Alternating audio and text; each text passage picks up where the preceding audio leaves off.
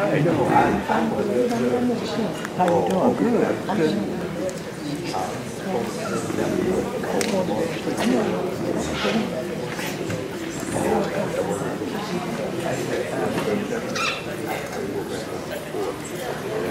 Good afternoon.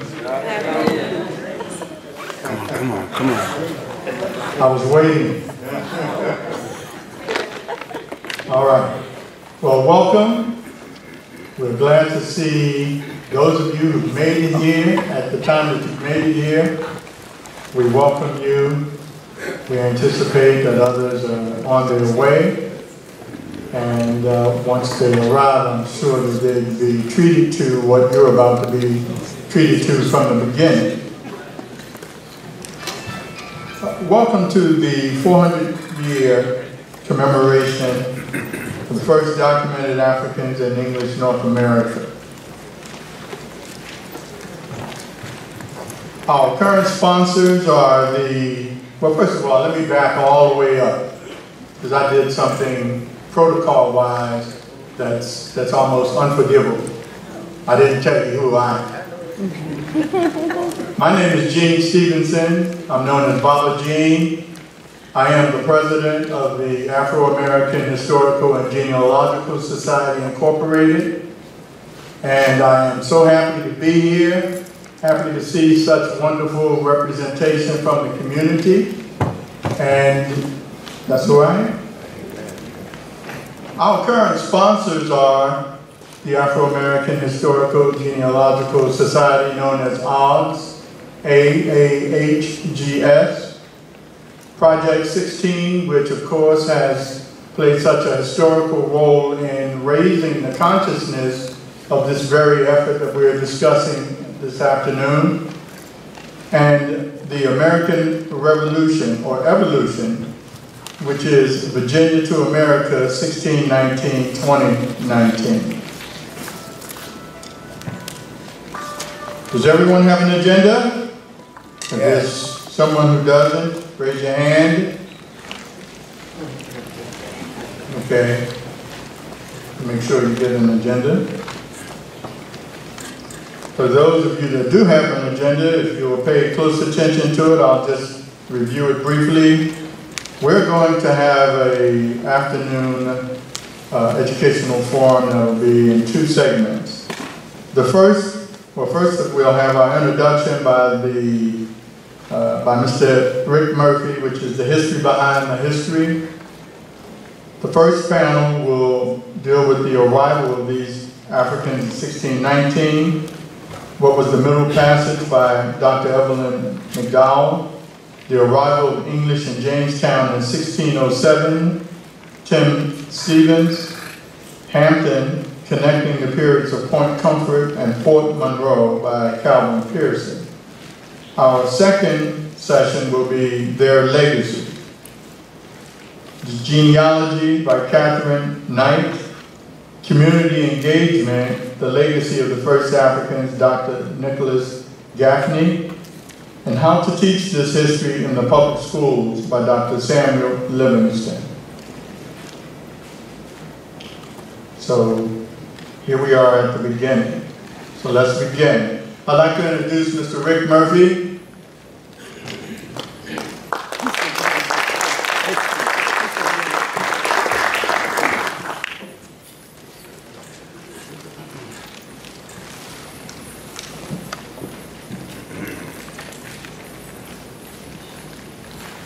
Hello, Hampton. Hello. What an honor it is to be here today. You know, I have chills just standing here because this is where it all happened. This is where it started. This is where our history started. This is where American history started. This is where slave history started, and this is where African-American history started. I have chills because many of you are the direct descendants from the first documented Africans that came to English North America. This is the community that even my own people came from. And this is a community that is rich in history, but more important than that, you all live on the very land that it all started. So not only is this historic from a national perspective, not only is it historic from a personal perspective, yet you are the legacy of those proud men and women who came here 400 years ago. So I don't know any other way to say this than this is the beginning. So what we're going to talk about today, or what I'm going to talk about today, is the path of 1619. And I want you first to understand that this is very important history to me because I'm descended from 2, if not 3, of those original documented Africans. So when I say this is personal, it's not personal just because I'm a historian. It's not personal just because I'm an author. These are my people. These are your people. I first want to say that over the last 15, 20 years, I've been doing an awful lot of research. The last 40 years, I've done an awful lot of research on my people. And the past 10 years, I have done an awful lot of research on particular the area in which these first documented Africans came from. So part of my presentation is to help make a shift in thinking. Now, my presentation is all mapped out, and some of you have heard my presentation before. But I'm going to digress for 5 minutes on my presentation because I want you to understand how important this is. I'm from Boston, and I think I kind of have a Boston attitude. Now, when I was a child, my grandmother and her sisters who came from this area would joke because they all were of different colors. And when they took the train south, they joked about who could remain in the front of the car and who had to sit in the back of the car. And this was a running joke between the sisters because they all tried to dress in such a fashion because they wanted to sit in the front of the car, the front of the train. So I learned as a young person never to take a back seat. And yesterday something happened that I want to share with you to help explain how important this history is and why it's important that we understand this history and why it's important that we correct this history. How many of you have been to Jamestown settlement? How many of you have been there since they've had this new Angela project? Well, I went there yesterday with Dr. Evelyn McDowell, the president of the Sons and Daughters of the Middle Passage, and I said, Evelyn, I really want to make sure you go there to see where it all started. So we got there in time for the 2 o'clock presentation, which had already started. I was determined to stand in the back because I've been driving for the past 6 hours. And the young gentleman proceeded to explain the history. And as he explained this history, he said they were slaves because they were black.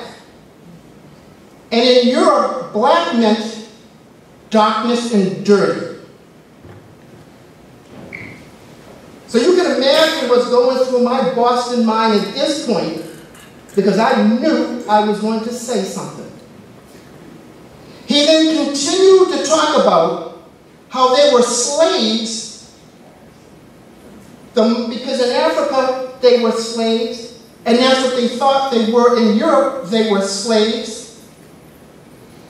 And then he proceeded to tell a story about these 5 African princesses who noticed that those who were white were pretty. So they wanted to move north so they could be pretty in Africa. So I challenged him on this with all of these people standing there. I had to challenge him on that concept. How do you know they were slaves? Because they were black. I couldn't let that rest. So I continued to challenge him. And I said to him, I will discuss this with your boss, Jim Horn. Now, I didn't realize at the time, because everybody was sitting down and there was a gentleman with a big hat. So when we were all asked to walk over to the archaeological dig, I realized that this particular gentleman was an African-American, or American of African descent. So I thought. So when we went over to the archaeological dig, the young gentleman moved himself from the larger group to talk to me. And the gentleman who came over, he was either from Africa or the Caribbean. His skin was very, very dark, and he said, that upset me something terrible. Here I was, the only black person in the group.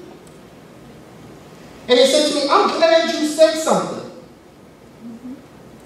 Because I didn't know how to. Again, I learned from grandmothers who had to sit at the sit at the back of the train when it came to Washington, D.C. I wasn't going to let that ride. Now, while he was talking to the larger group, he said that the whites were indentured servants. I said, how do you know that? I said, most of them came over as convicts, thieves, prostitutes, stolen children. He did not correct me. I wish he had. But then when we were just the three of us, he apologized. I said, why didn't you do that in the larger group? He then said, well, we know that 80% of them were poor. Why didn't you say that in the larger group? Why are you now telling me this now? So I said to him, your story will resonate everywhere I go, because it's a false narrative. Now, when we were in the larger group, and I asked him, how do you know? He said, well, when I was in school here in Virginia, we were taught they were indentured. I said, well, why didn't you say that now? Why did you change the narrative?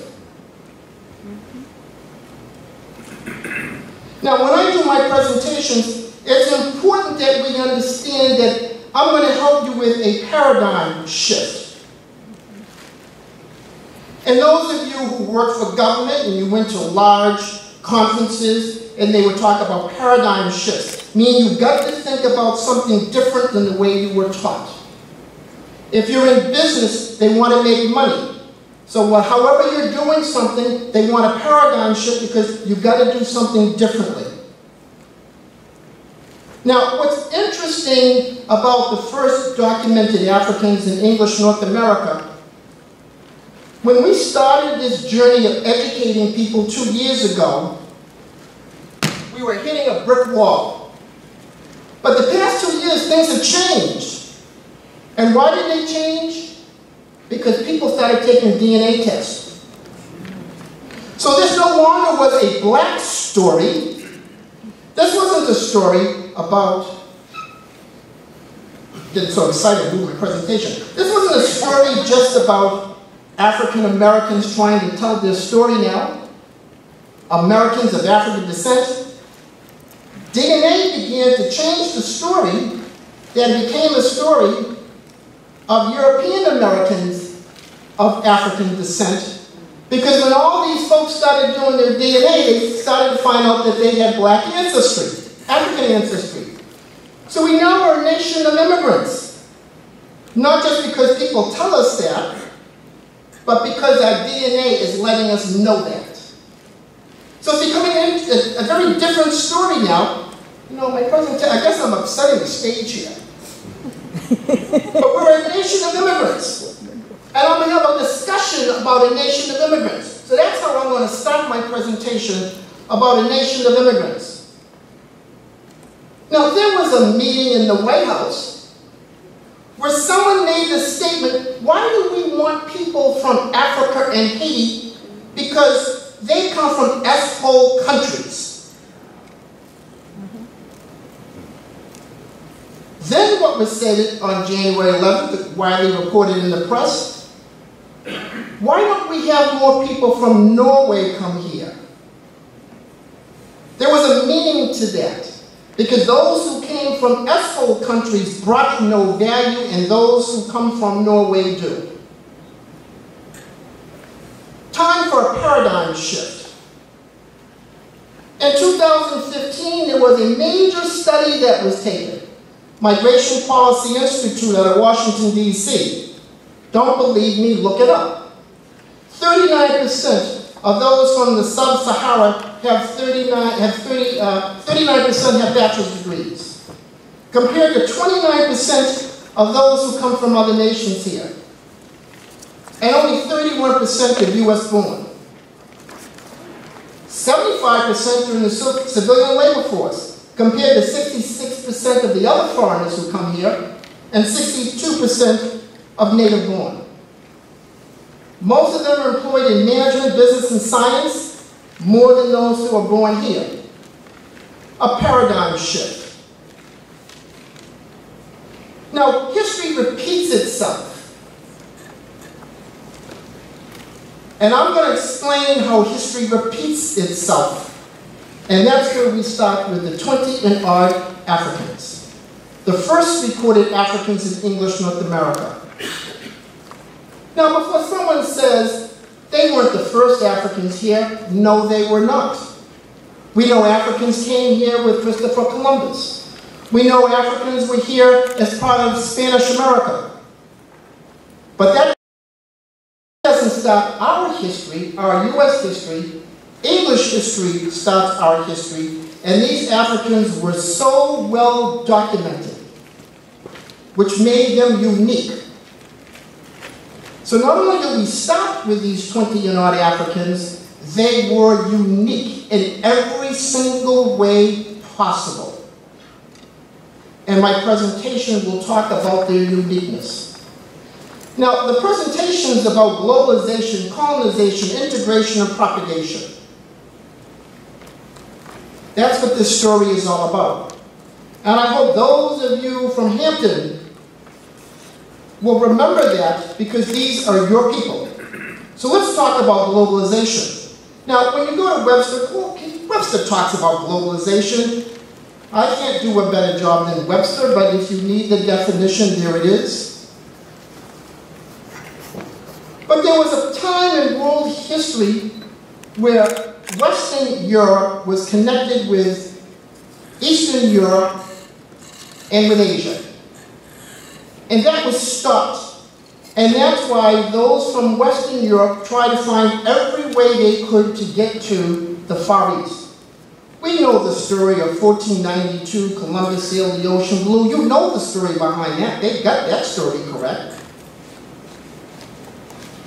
But our story starts on the Iberian Peninsula. And the Iberian Peninsula was a peninsula that was shared by Spain and Portugal. They were family members.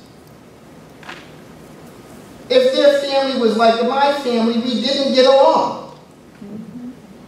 And as they tried to find ways to get to the Far East, they started to go to these non-Christian lands. And what happened was, they kept discovering the same place. And I was here first. No, I was here first. You know how it goes within families. And they almost came to a bitter, bitter war. And they knew if they came to a bitter war, nobody would win. So they needed an arbitrator, somebody to break the logjam for them. And since the two kings were Catholic, they decided to go to the Pope. And they said to the Pope, "We keep discovering the same lands. Oh, what should we do?" And the Pope said, "We're going to sign a treaty. And Portugal, you're going to have everything to the right of the line, and Spain, you're going to have everything west to the line." So the Atlantic Ocean was essentially divided in half. The world was divided in half. Portugal got the east, Spain got the west. Now someone will raise their hand, so before you do that, how did Brazil become Portuguese? You ask. It depends on how the line was drawn. And that's the map of 1492, where the Pope told Spain, "You own everything in the Spanish hemisphere to the west, and Portugal, you own everything and the people in the east." So you ask, what made Spain and Portugal think they were the kings of the world and they owned everything? The Pope told them so in the 1492 treaty. Now, in that 1492 treaty, once it was decided that Africa belonged to Portugal, Portugal started to go up the tributaries of Africa, and they decided that we own this land and we now want to start to meet the people. And the first group of people they met in the 15th and 16th centuries was the Bantu empires. Now these empires were interesting. Now Angola was part of Congo.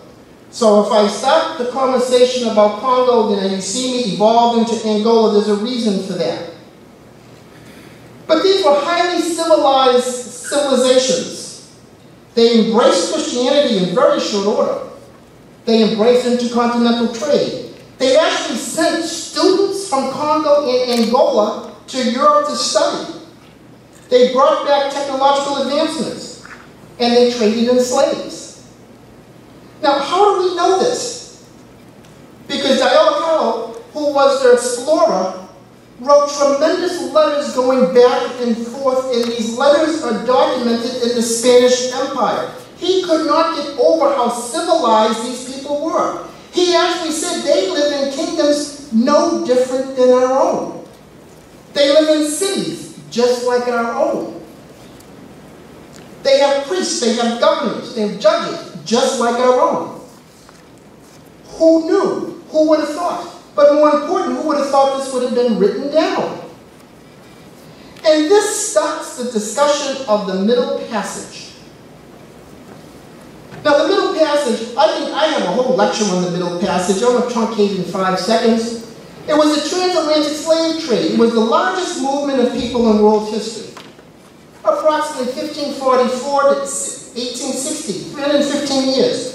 12 million Africans were forcibly taken from their home and sent someplace else. Only 10 million reached their port of call. 15% were lost to history.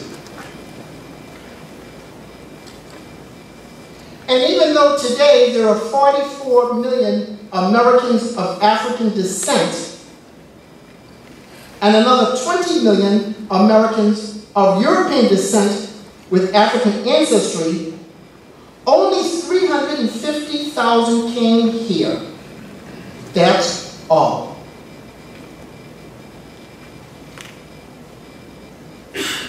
Which means if only 350,000 came here, these are the people we came from. Colonization. Same thing, I don't need to read the definition. But they went there to colonize the Congo. And this is what the explorer, Genealogical, wrote back to Spain.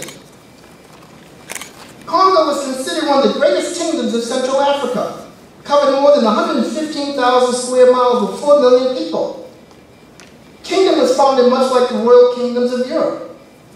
The Bantu people. Now, talk to DNA, many of you find these Bantu people now in your DNA stuff that you're getting out. They lived in some of the most influential and powerful African kingdoms in West Africa. The people were an advanced, permanently settled farming and herding people who forged iron tools and weapons and who lived in the same towns year after year. Now, I don't know about you. My first introduction to Africans was what? Tarzan. And as a child, all I heard was 4 syllables. And That was the language they had, because that's what we saw on television. They lived in thatched homes. They all wore grass skirts. They all had bones in their noses, spears in their hands, and a pot ready to cook somebody in. But that's not what they found in when they went there in the late 1400s. They found a people where their language was highly developed. They lived in highly structured urban communities. They were skilled with metals and iron and copper. They were skilled potters. They wove mats and articles of clothing. They domesticated animals. Remember that. They domesticated animals, including pigs, sheep, chickens, and cattle. And they were skilled in using farming tools. That's what they found in the 1400s. I saw Tarzan in the 1950s. The king had a central administrative body. He had a capital city with a palace. There were lords who acted like high priests. There were provincial governors. The king made his favorite sons governors. They had a strong base to contest secession. The governors nominated lesser lords. This was a highly developed community. These were the Bantu people. On May 3rd, 1491, how do we know this? This stuff is all in the archives in Spain and Portugal and in Rome. The king of Congo was so impressed with these Europeans, he and 6 of his chiefs took Portuguese names and they converted to Catholicism. They were Catholic. The king's immersion into Christianity so impressed the Pope that he called him our most beloved son. And in 1518, he named his son the first black bishop of Africa. How do we know this? It's in the documentation of Rome. In fact, they had a Catholic bishop before Western Europe did because they were going through the Protestant Reformation.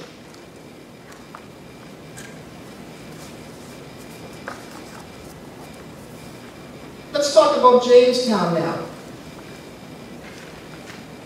And after my incident yesterday, I'm on a roll in Jamestown. It was founded in 1607. The land was nothing more than a swamp. The colony was owned by the London Company. You know, we misunderstand. We think that England discovered Jamestown. It was actually the London Company. And those of you who are from Detroit or any company town, you know the company, much like Spain and Portugal, believes that they own everything. And all of the inhabitants in 1607 and shortly thereafter were employees of the London Company. Now, those of you who start your own businesses or work for a small business, you know it's real hard when you start with the business, and most fail. In the first years of Jamestown, it was an absolute failure. I'm sure some of you have heard about the 1610, 1611, the starving period. I'm sure those of you have heard that those arrowheads, as small as they were, they always seemed to hit their target. I'm sure all of you have heard about the swamp had mosquitoes and everything else, and if they didn't die by an arrowhead, if they didn't die from starvation, they died from disease. Almost every ship that came here, a third were dead in short order. Now, I don't know if any of you have heard this expression before. Drain the swamp. Jamestown was so bad, they couldn't recruit settlers to come here. This wasn't paradise. This isn't Paradise Island down in the Bahamas in 2020.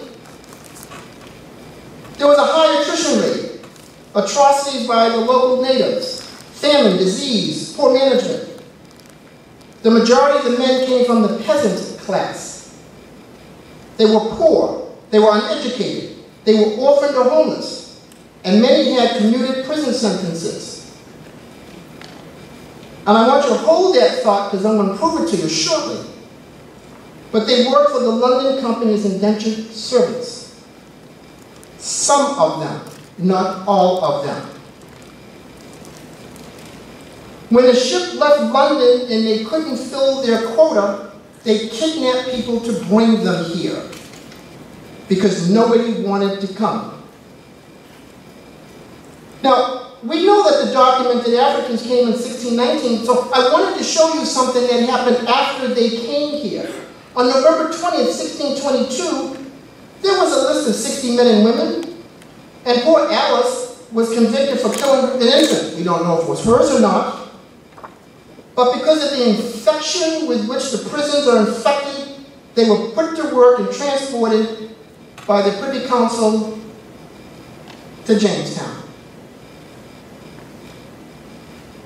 In 1623, after the massacre of 1622, where a third of the population was killed by the Native Americans, Captain Bailey went to the king and said, let's take 3,000 poor people, give them 20 acres of land, a house, empty out the prisons. That's who was here. Now, I learned in history class, that, again, coming from Boston, we had the Mayflower. And everybody wants to belong to the Mayflower Society or the Jamestown Society because they were well-to-do people who came here. So I couldn't understand if one was true, how could the other be true? But there's a book out there called The Complete Book of Immigrants. And I think some of my slides are missing, so I'm hoping that they come up later on. So Peter Wilson came up with a book of all the immigrants who came here, so I trust that it's going to be later on, so somehow my slides get mixed up, but I will not forget this point. Now I want to talk about the Africans. We should no longer call them the Africans because we know where they came from. So when I hear people say the first Africans or the Africans, that upsets me. Because we know they came from Angola. We know the city they came from. We know the dates that they came from, the ships that they came from. In January 5th and February, the Royal African Village of Cabasa was taken over by the Portuguese. Now you need to understand, over 200 years, these folks were Catholic. They now all had Spanish names. But there was one problem with these very educated Africans. Many of them were going back and forth between Spain, Rome, Portugal, even England, to learn, to study, and bring back their knowledge. They were living on top of a silver mine. And you know what that meant.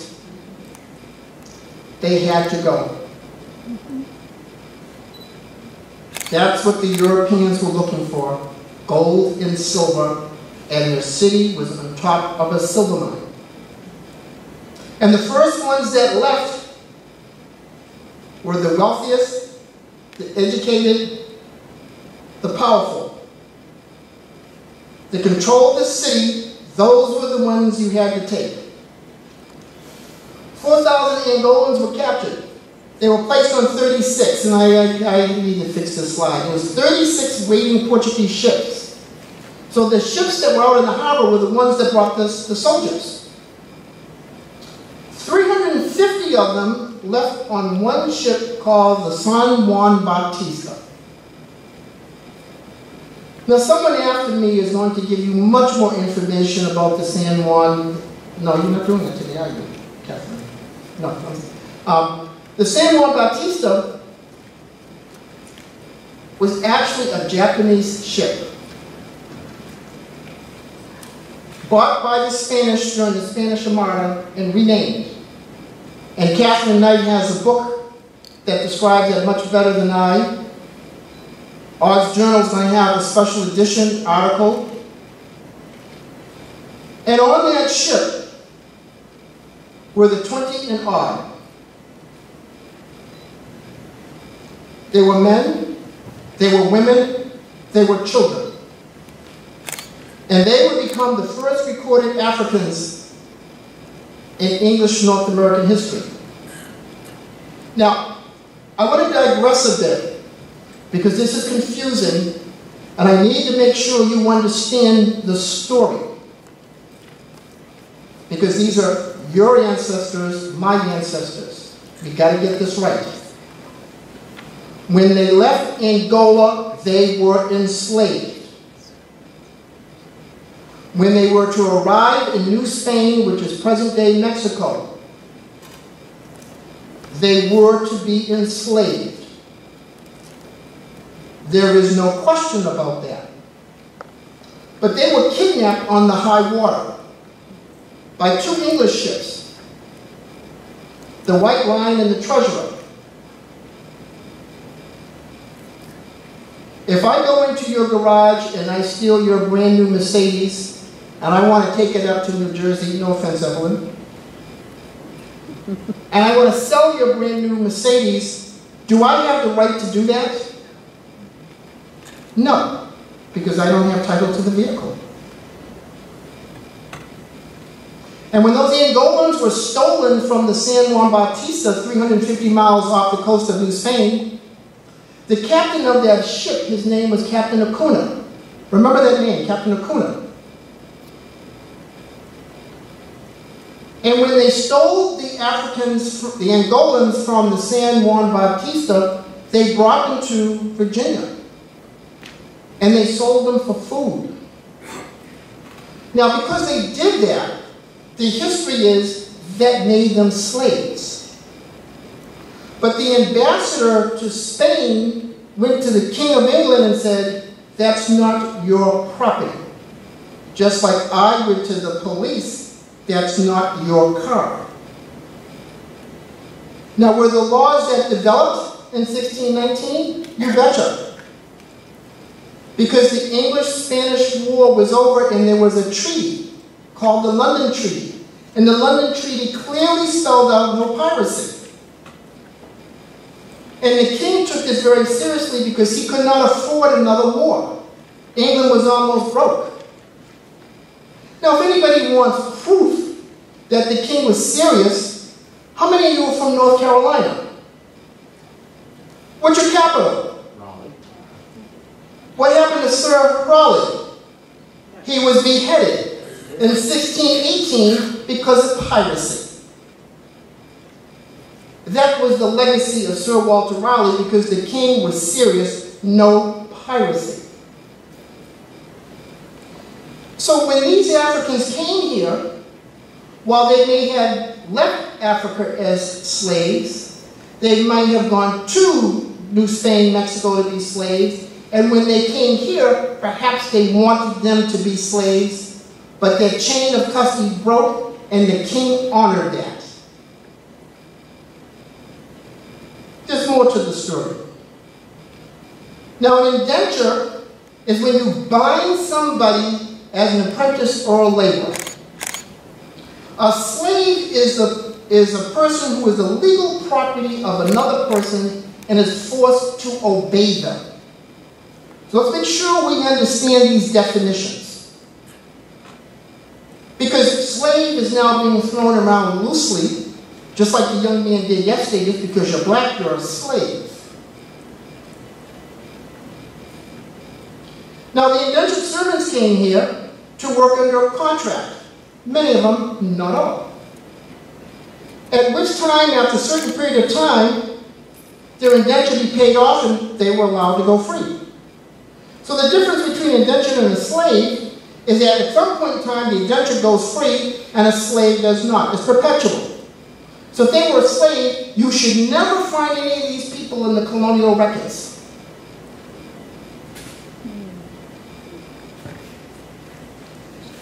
In the first census taken in 1620, we know that there were 32 Africans who were here, and they were called non-Christian. That's interesting. They were Catholic. The English would call them non-Christian.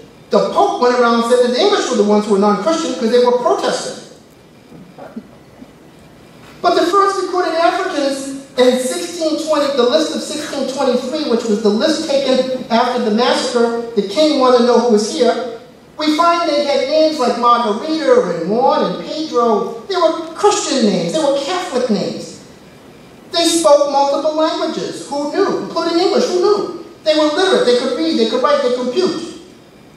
Far different cry from those who were poor from England, the peasants. The London Company had its own rules and regulations, but it followed British common law. And a year before the Africans, the Angolans came here, they set up a headright system. They had to provide so many incentives to bring this here. So they said to the captains, for every 50, now the people who headed up the colony were all captains. They were sea captains. And they said to these sea captains, for every person you bring here, every head you bring there, you have a right of 50 acres of land. Head right. Became one word. Head right. It was a legal grant to settlers. You bring 50 people here, you get 250 acres of land. The first recorded Africans were unique in every way possible. So when you tell the story about your ancestors, you need to be clear that this is a unique story. This is not a story of every African who came here. But they came at a very unique time when nobody was born here other than the Native Americans, not even the English. They came at a time of British common law. They came at a time of the headright system. And remember that word, headright system. I hate to do this to you.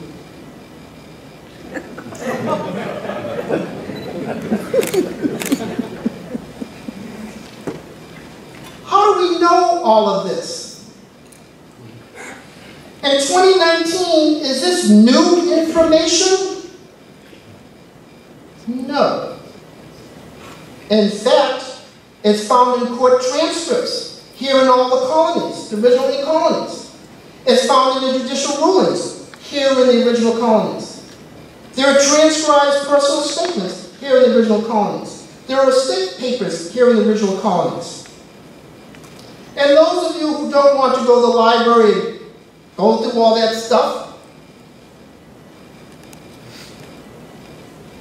there are actual books out there that has taken these abstracts and put them in the books. You can see the names right here. And I started chewing them for you. Peter Wilson Coleman's book and John Handon Houghton's book. Now, we all are up there in age, so I'm not expecting you to be able to read those words carefully, so I thought what I would do is I would provide you the cover of that book. Now, you know what I learned in history? That when they came here, they came, and there's a list, of original list of persons of quality. So we were told that the people who came here in the early 1600s were people of quality. But we know better. Because we know to look at the subtitle.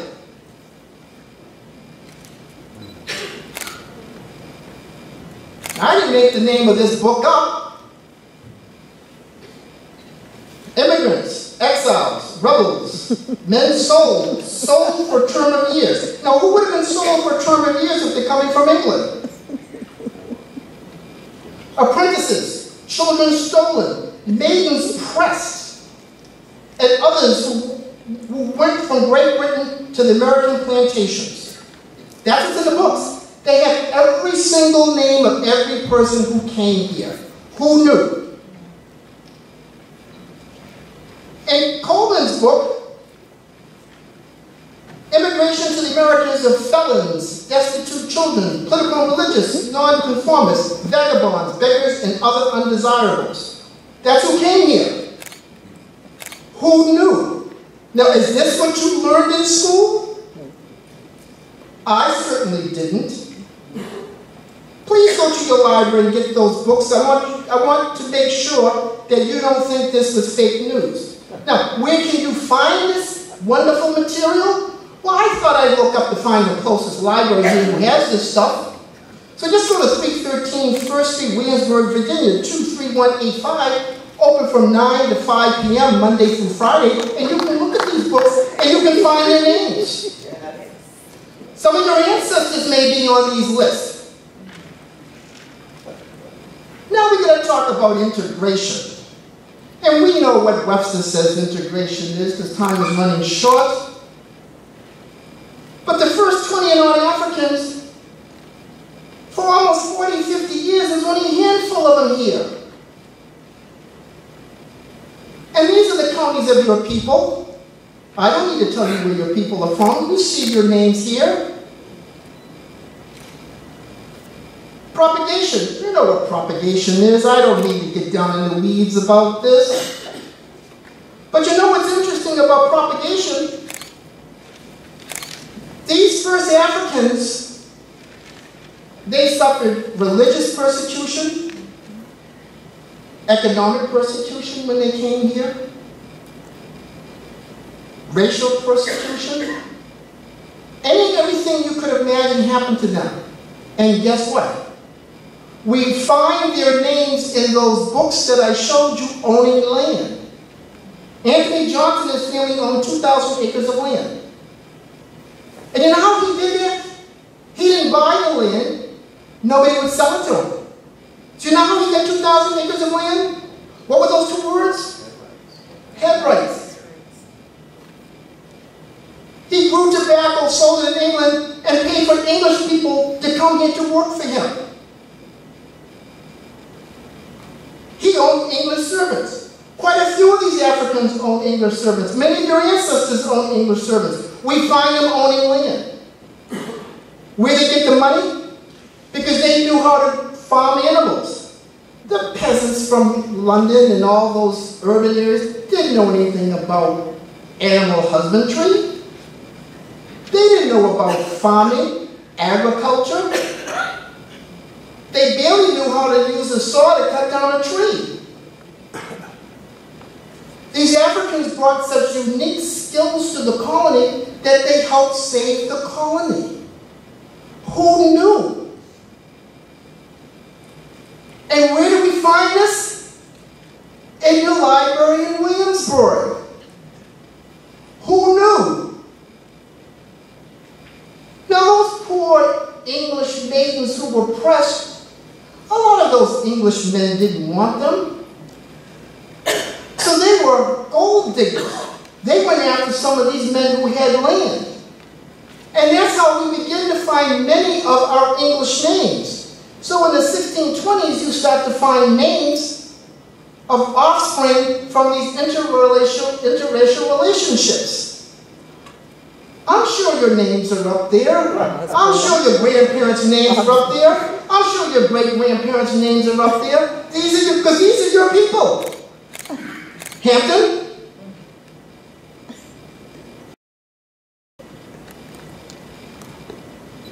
Those original Angolans, and I know everybody's trying to take down pictures and stuff. I'm going to do something better for you momentarily. So save your battery, save your film.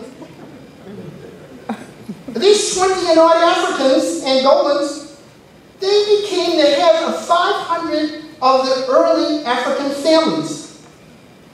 I'm sorry, I said that wrong. They became the head of the first 500 free African families. Now, there's a gentleman by the name of Paul Hynek. Did a wonderful service for all of us. And he cataloged all of those names. And he put them in a 2-volume book. Now, I'm an author. And no author should ever badmouth or say anything bad about another author, but don't buy his books.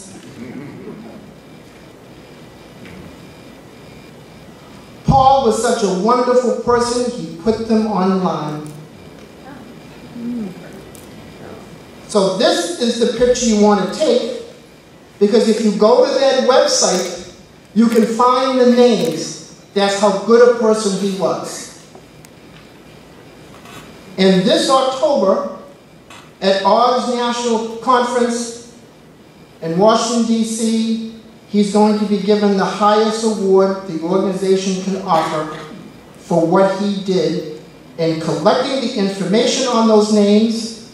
And not only did he to connect the names, he provided the actual documentation where you can research the documentation to support that information. Now, I know a number of you have done your DNA, and a number of you are trying to figure out how to write this stuff down. You know, as an author, I like to promote other books. And there's a new book out here that actually helps you log all that information. It's color coordinated in the whole bit. These are the kinds of tools you should be looking for, because if we go back far enough, we're related to one another. And all those old names on that sheet of 500 names, those actually, I'm related to about 200 of them. Who knew? So it's important that we understand this. It's important that we know what this history is about. It's important that we teach this history, and it's important that we correct this history. I was at Boots Tech during this presentation. A very tall, distinguished white gentleman sat in the first row right in front of me. I'm barely 5 feet. He was well over 6 feet. And he said to me, "You are my cousin." And I said, "How?" It's not the first time. He said, "I'm a goer."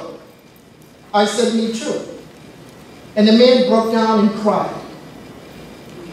And his family had done their DNA, then they did their research, they documented it, and there were half a dozen people in the room who were goers, and he just could not get over that. But what's more important, he's an elder in the Mormon church. So you know he did this right. And he made sure that their tablets went into the mountainside that they collect information on. But the story doesn't stop there. There must have been 30 different Americans of European ancestry who came to me and to Jean and to others who were there and said, "I'm documented from the original Angolans." Who knew? This is no longer our story, this is American history. This is a paradigm shift. We got to change and look at this differently than what we did before. When they say that only whites could be slaves, there's an actual book out there to talk about all the children that were captured between 1616 and 1720. More than 5,000 white children entered into white slavery. When we hear white slavery, we think of women who were captured and sold into prostitution. That name came from someplace else. And when you do your DNA, now, I have like 1,200, 1,300 cousins on Ancestry.com. Nobody anything to me. But you can see how, if I were to go back to 1620, I would have 32,000 ancestors. So I know my parents are 2, my grandparents makes it 4, great-grandparents 8. Each generation is just double, double, double. Now we know that didn't happen because there weren't 32,000 Africans here. They had to be Native American blood and European blood. So it really looked more like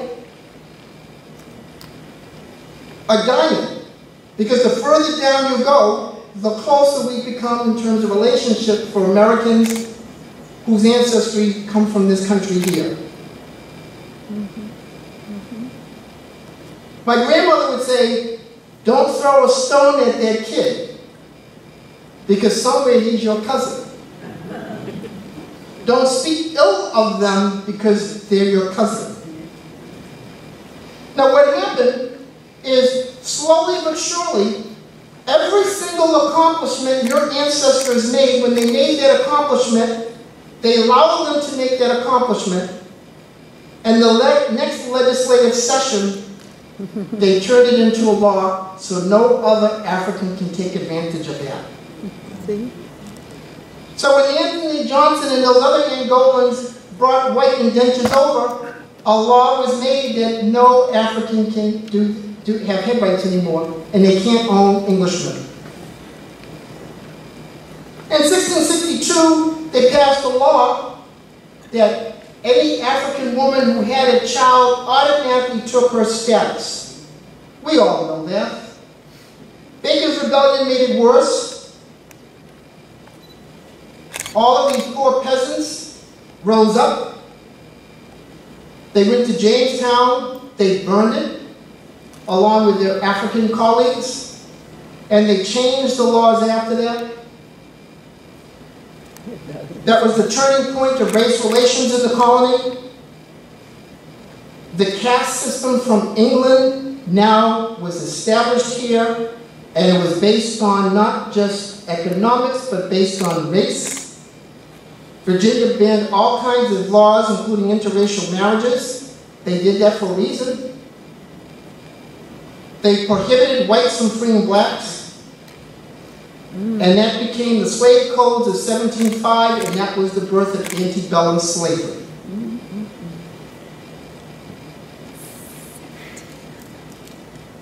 So I hope in some small way, I helped you to understand why they were not enslaved when they came here, because they broke international law.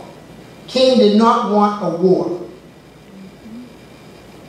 They were unique. They brought tremendous skills that the peasant class did not have. We find their names in the records, in the record books. And we're honored that Catherine Knight is going to introduce you to some of these people by their names. History can keep them as slaves so long as we don't know who they are or where they lived.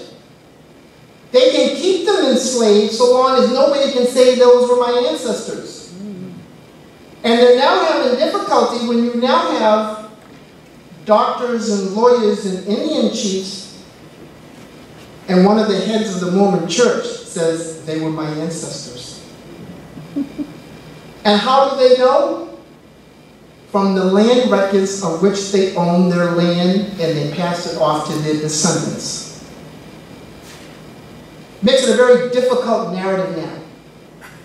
Now, this is not a story about not claiming your African enslaved ancestors, because I quite frankly think I'm more proud of them than anyone else, because the very basic economic foundation of this country was built on their backs. All these organizations and people who were going out and claiming their ancestry were finding our ancestors. We're honoring our ancestors. We're recognizing our ancestors. We're most fortunate we have Dr. Ellen McDowell, who is the president of the Sons and Daughters of the United States Middle Passage. They are the only black lineage society. And when they have their induction, you talk about your enslaved ancestor. Let's bring them back to life. They built this country. Our history was stolen from us. It was stolen from them. Thank you.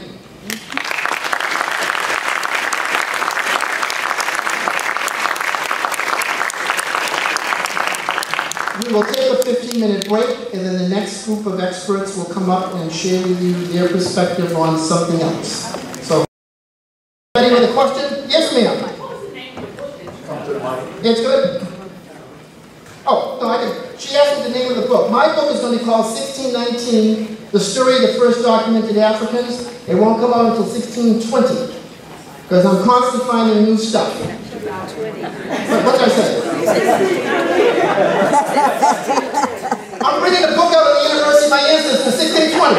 It's going to come out in 2020.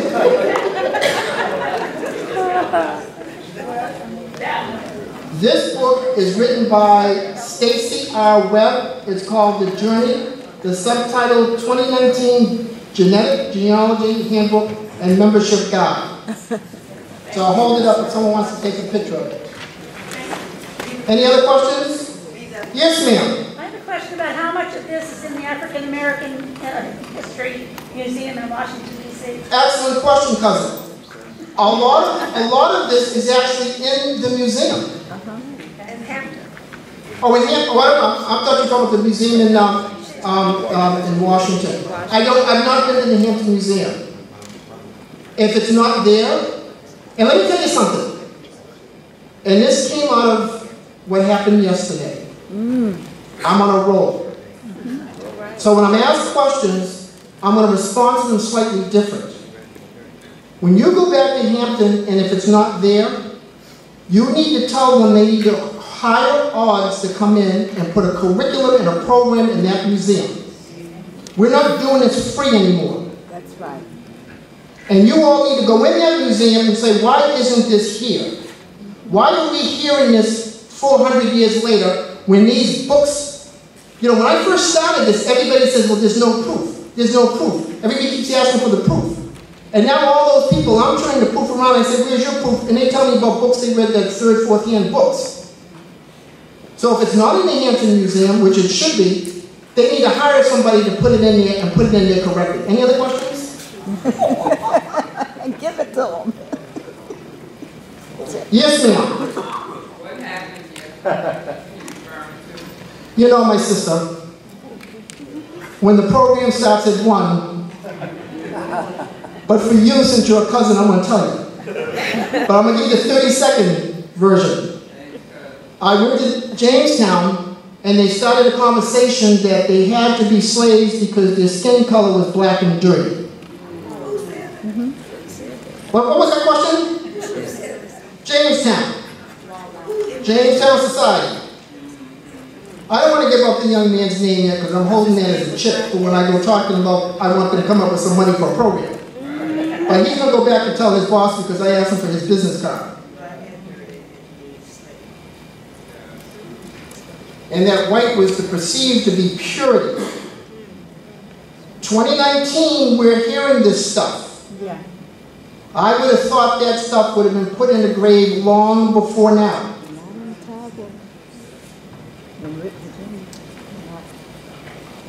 So again, thank you all. I'll be around, but you're going to hear people much smarter than me on these topics because we have experts that are going to go into each of these areas, and we're also going to talk about how this should be taught in our schools.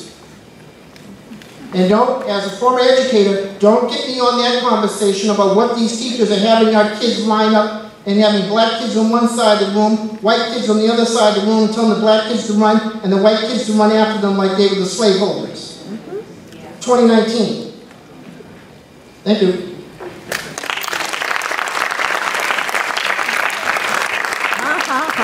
Chickens come home to roost. Thank you.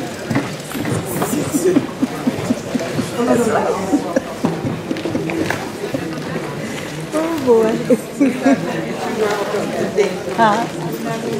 No. I've been. It's just not that now. You surely did. Good for you. Wonderful. Wonderful.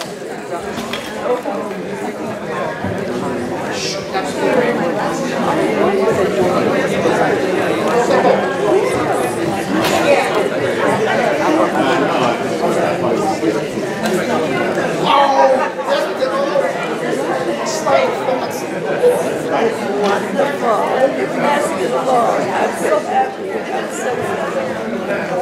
Oh my God. Thank you so much. Hello, Daryl.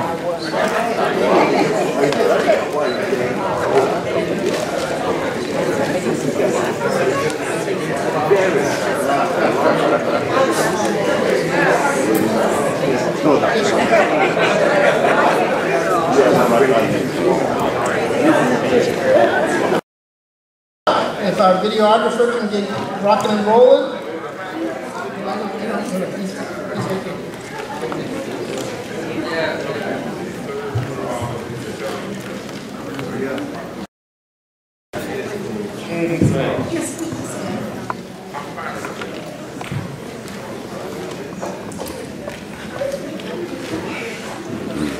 Ready? Hampton. Now, can we talk? Yes.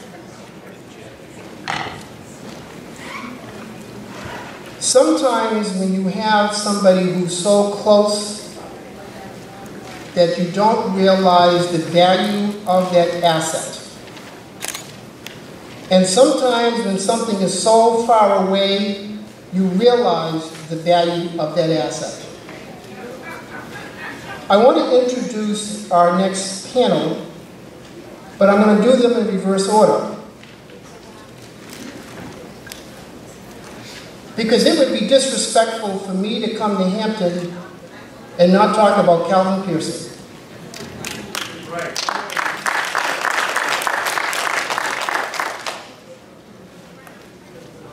I wrote a book 4 or 5 years ago, and this is not a plug for the book, but you'll understand in a minute. And it's called Freedom Road, an American family journal from Jamestown to World War. And I got a call from a very stately gentleman who laid me out. Because I said the first Africans came from Jamestown. And I said, Calvin, that wasn't my intent. Because in the book I talked about how they arrived at Point Comfort, but I needed to sell a book. So Calvin wasn't satisfied with that. But I respected him so much because I learned the journey of Calvin Pearson and the journey of our understanding of the first documented Africans. I've attended meetings with Calvin. I've appreciated his knowledge and his wisdom. I saw how he was disrespected. And although I could not allow that to happen then, I cannot allow this to happen now if I can take this special moment to introduce Calvin Pearson. So please, over the next 3 or 4 months, as Hampton comes alive with life and activity and energy over this commemoration, remember the man who really was the mission behind much of this. We also have with us Tim Stevens, who I think you're going to appreciate, because it's one thing for me to talk about who those English were who came in 1607, but if you hear it from an Englishman, I think you'll have a better appreciation. And it's one thing for me to talk about the Middle Passage, but Dr. McDowell, who is the president of the Sons and Daughters of the Middle Passage, she wants you to hear their voices. So with that, Dr. Ellen McDowell.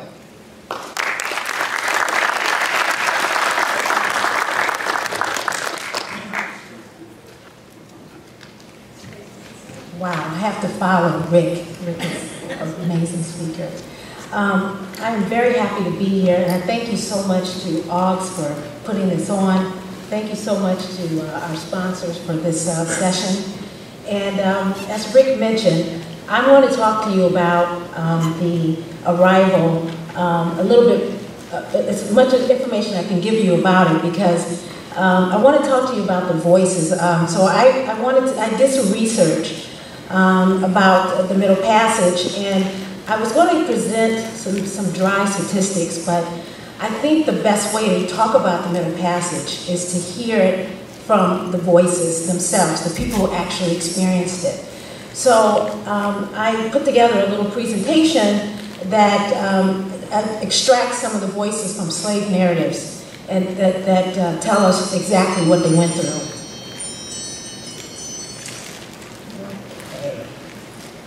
So, first of all, I want to tell you a little bit about what is the Middle Passage. So I'm going to define it, and then we're going to get into the voices, and then at the end, I'm going to tell you a little bit about Sons and Daughters. So the Middle Passage is the space, it's the the travel of the boats and the economic system at the time, where they would go and start up in Europe, and they would go over to they would go to start in Europe with their goods and services that they would take to Africa, and then once they took those goods and services, well, not services, but goods to Africa, they would exchange those goods for African bodies or bodies of humans, and take that cargo to the Caribbean and the New World area, and drop them off there, and create more finished goods, and the cycle continued. So that's pretty much what the Middle Passage was. And I want to go in, and now we're going to start talking about some of the voices. So one of the things that Rick mentioned, that I had the same experiences. I was told that in Africa when I was growing up, it was a bad place and people needed to be rescued from it. And I was, even as a small child, when I was going through and learning about this history, I was told, and I shiver to think about this, that we were supposed to be happy or fortunate that we were no longer in Africa.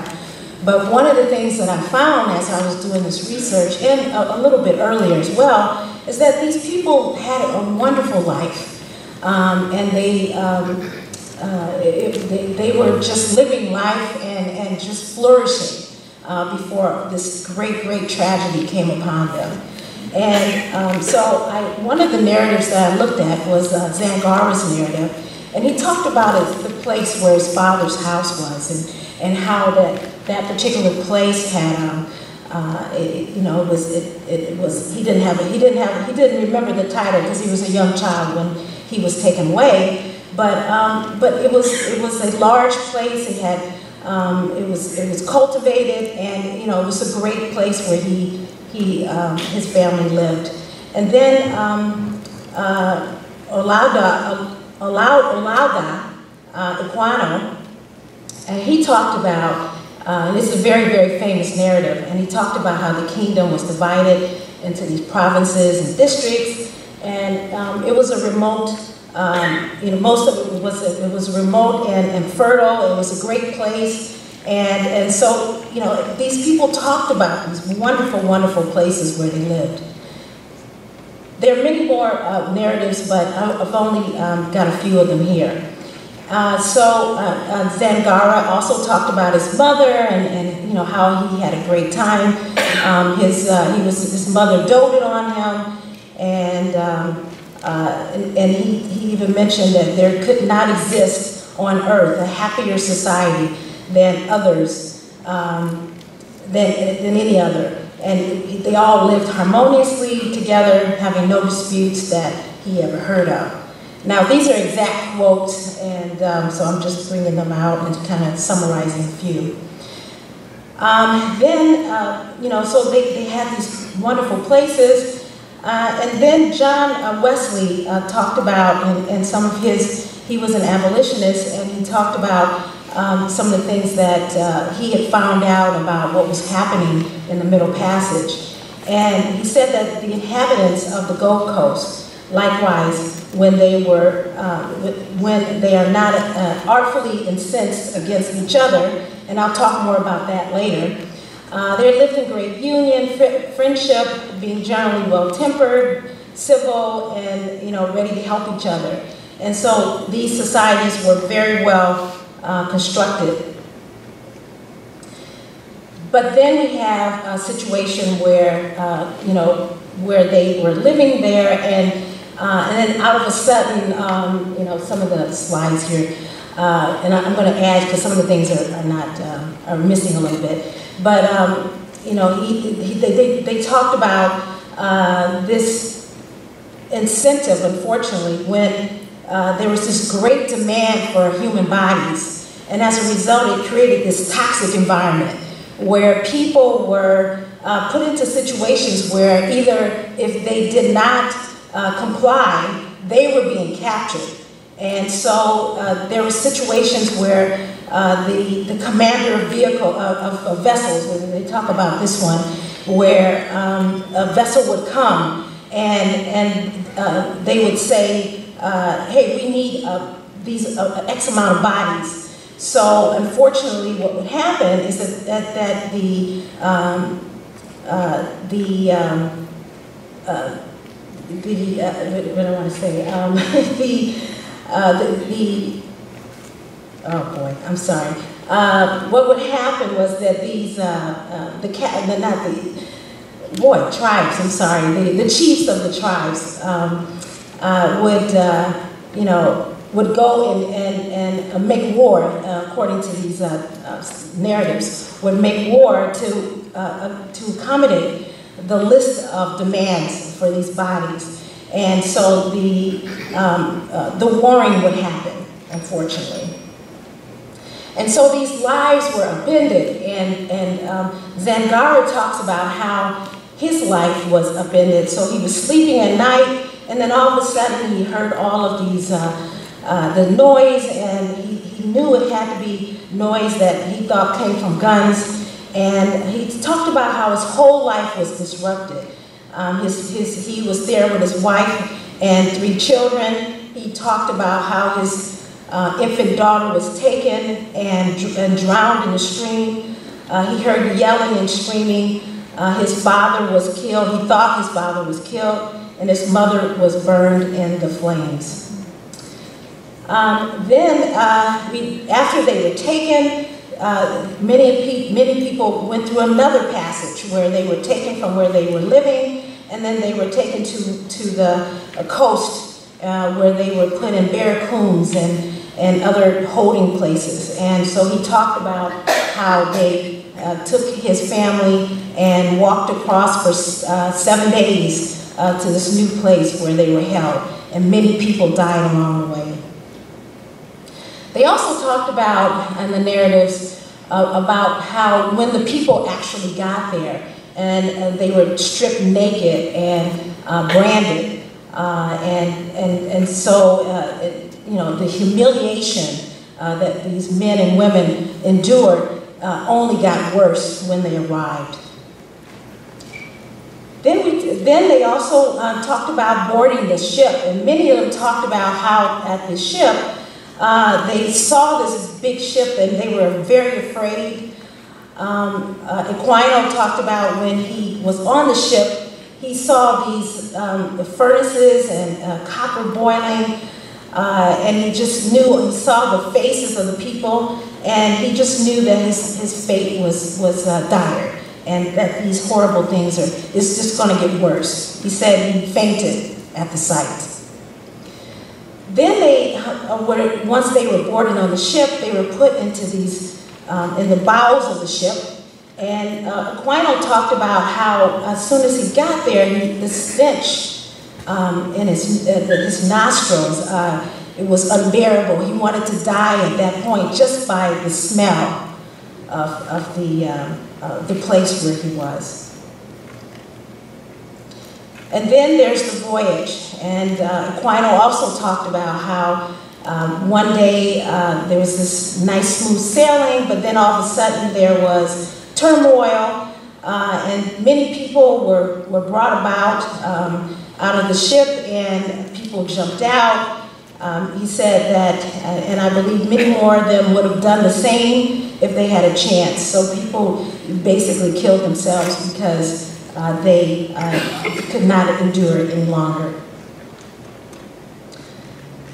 And Zangara talked about how horrified he was to see how other people were being treated. And so he talked about how the ship had tossed and turned, and there was a violent part of the voyage, and he was holding hands with the person next to him. And then all of a sudden, the next morning, he realized that the hand was cold and that person had died. And they had heard screams of people and women and children screaming, and then the men, the white men who were on the ship were yelling out and happily, I guess, as to what they were doing to these poor people on the ship. But then their worst fears were people who were able to have come together and have a revolt. And so I got the narrative, well, not a narrative, it wasn't a narrative, unfortunately, but the talking about there was a judging and a trial for the Amistad. And so I took out one of the descriptions by Pedro Montes, who was a crew member, and he talked about how there was this big uprising and they beat him on the head. The cook that was there was killed, and he went on deck and he was being attacked and with the knives, and other people were killed, and so he talked about how he almost was killed as well. And so this was their worst nightmare, and it happened quite often. In my research, I saw several events where it happened. So these are some of the things. So I do want to end this talk, give you some statistics. Rick Murphy did give you a few of them, but there were 30,000 voyages. I mean, if you think about what I just told you about what happened on these voyages, 30,000 of them went on. And 12 million people were taken from their homelands, from their idyllic homes that they had, and their wonderful lives were upended and taken. The horror of this event. And it went over for many, many years. 2 million people died on those voyages. And so we're only talking about the voyage, the millions of people who died on the ocean. But think about all the people who died on their way to those places before they were taken. And then there were 300,000 to 385,000 people that actually arrived in the United States, and what is the colonial America, and that the enslaved people they existed everywhere in the 13 colonies. Not many people realize that. I live in Cleveland. Well, I grew up in Cleveland, but I now live in New Jersey. And New Jersey has a very, very deep history of slavery, and so many people have no clue. They think it only happened down here in the South, but it was all throughout the 13 colonies. And lastly, I just want to tell you quickly about the organization. It is a hereditary society, very similar to the Daughters of the American Revolution. You have to connect to that enslaved ancestor and then document your lineage to that person. Then you would take that information and you would submit it to us. And we have 2 registrars. We have the only African-American, I think she's still the only African-American, certified genealogist. She's one of our genealogists or our registrars.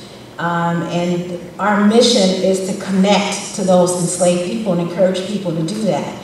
And then once you do that, we also commemorate them, and that's what we do. So we commemorate, and then we help educate the public about these individuals and the wonderful things that they have done.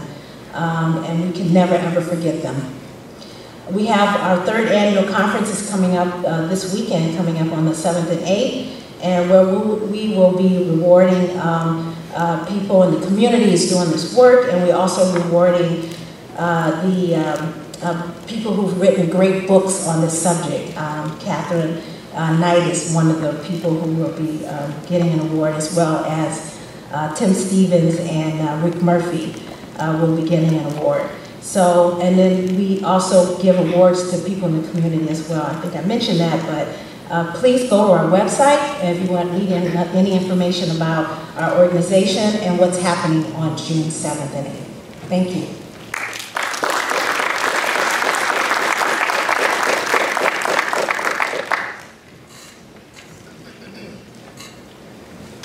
Good afternoon. Thank you very much, Evelyn. That was a great presentation. Looking forward to the discussion with you and others afterwards. Thank you to everyone here. Thank you for the invitation to Hampton. Jean, thank you very much. All of the other organisers. Calvin, it's certainly an honour to be talking right in front of you, and I hope I can fulfil that. So what I would like to talk about I will if I move forward, is the special relationship. No Winston Churchill quotes, none in my presentation at all. Thank you, Rick. The special relationship, so the special relationship as I see it to this particular place is how the English, and I'm going to take a little bit of exception, the British colonial America, let's call it what it is. My Scottish mother would not be happy, she's unhappy enough with me anyway, having born an English son as a result of her partner. So let's talk about the English, because it was the English, and importantly, as we've been looking at different components of this, Angolans, Africans, let's burn down on that. That special relationship between the servitude that was absolute, concentrated in England, and how in founding English North America, here in Virginia, we created a special relationship that becomes expressed through race-based slavery. What was England in 1600? It was a state-mandated Protestant church state with a sizable Catholic minority. It was a poor, weak, backward state on the edge of Europe, a Europe dominated by Spain and by Portugal and the Catholic countries of the middle part of Europe. It was ruled by bankrupt monarchs who distributed monopolies to court favorites. This is what it was. It wasn't a whole bunch of 6'2" cavaliers with their fine hats walking up on beaches. It was a bankrupt, backward state. And that's who came. And not only was the state that way, but it sent its poorest and its weakest, forced them, as Rick has already told you. What was West Africa in 1600? We've already been told it was polytheistic, it was a mature trading partner with many parts of the strongest parts of Europe, and it already had relationships back to the most powerful Christian denomination in Europe. It had a deep set of experiences that it then transferred in tropical farming. There's no tropics in England. Those of you that have traveled there, you know you're bringing your winter coat for the summer. So starting an English empire. Starting an English empire with the conditions that we see up here. Not the capital that was already forming in Holland, the main mercantile capital of Europe. 100 years behind Spain and Portugal, didn't have the trading relationships, didn't have the naval capacity to move across the oceans. Had smaller, much smaller population than Spain, and it had only one city that had more than 20,000 people living in it. That was the city of London. There was, in 1607, we were in the middle of a long time period where wages had been suppressed over 65 years. Those wages being suppressed were bringing people into the towns, and in particular into London. So very poor, unskilled population. There had been huge concerns about that labour force, leading to different laws that required people to both be registered, to be part of the system of labour management, and we'll see how that plays out as well. We had one colonial possession, and that was Ireland. And that had been conquered some 40 years before, and conquered is probably the right word. But this was not a particularly difficult group to conquer. Perhaps other people with different backgrounds can argue more about that.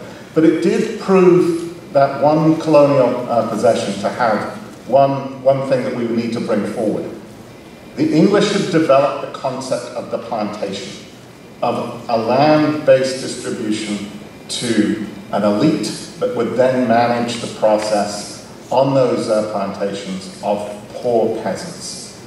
Now that we understand when we think about the last 400 years, why the plantation was important. So when the English Empire comes to America, we had second mover advantage. We were lift to Spain's Uber. Spain had brought disease. Spain had effectively reduced the population that England would encounter in this part of the world, the native population, by over 50%. By bringing the smallpoxes, by bringing the measles, by bringing the diseases of Europe, they had so undermined the local populations that England had other advantages by coming to this particular geography. Rick was in his presentation talking about integration, globalization. This concept of the transfer of biology is one to think about. The cultural transformations that come by bringing people, by bringing plants, but more so by bringing disease, is profound in terms of giving that English Empire a chance to take root.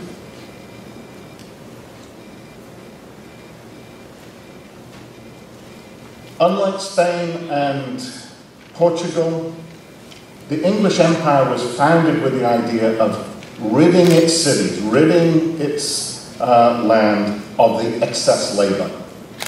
So it was less interested in enslaving, putting to work the native population.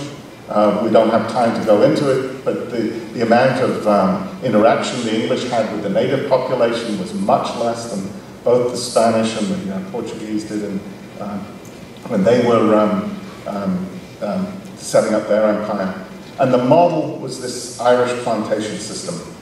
So Virginia was, as Rick has pointed out in his presentation, this was the colony to take care of the unneeded, the unwanted of England. English life, labor, and idleness. Life in England was described by the great philosopher Hobbes as nasty, short, and brutish.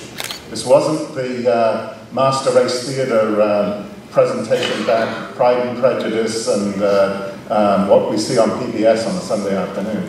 This was a place you had to work hard, you had to expect many of your children to die in birth, and again, you were living in this wet and unproductive land at the very edge of Europe. There was no Mediterranean diet back there that was brought in from global commerce. From the Black Death onwards, England had a series of laws that legislated against idleness. And those same laws were the ones that were pushing the London Company to begin its part of taking care of the excess labor in England and send them across to what became the United States. The 200 years before the founding of the English Empire, the guilds, apprenticeship, and indentured systems developed, and they progressed, and then were finally realized in some of the movement here to Americas. The adaptation of English labor to America isn't exactly a story of great heroism. That isn't the one that we've been talking about as learning. They were unable to feed themselves. They, just as the failed empire earlier down south in North Carolina, this group were desperate to see that ship come over the horizon with another bout of food. This was not a group that knew how to feed themselves based upon the skills that they had collectively, and based upon the managerial capacity and all of the other things that take to build a culture.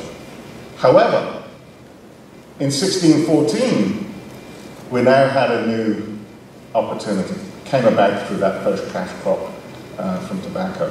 That meant that we had more activity going back and forth. It meant that there was now a way to trade, but again to trade for the food that might be imported, back to bringing new convicts in 1615. Again, English looking to colonize this land with other English, not use the already existing slaving system that Spain and Portugal had.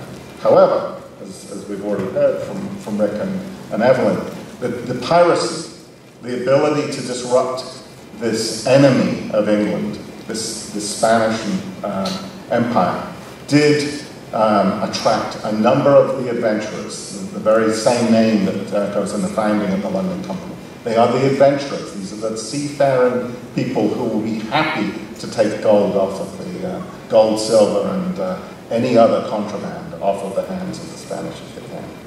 Those skilled laborers that would have allowed an English empire to be produced by English labor were not brought out here. Rick told you all the reasons why. However, 6 times more land-seeking gentry, the people used to owning the land in England, came to these United States, to this very particular spit of land, in the hopes that they would get more land. They were driven by that ambition. They just didn't understand what it was going to take to actually make that land productive. It wasn't going to be through the people that they could impress from London or from other parts of rural England. We've covered the Middle Passage.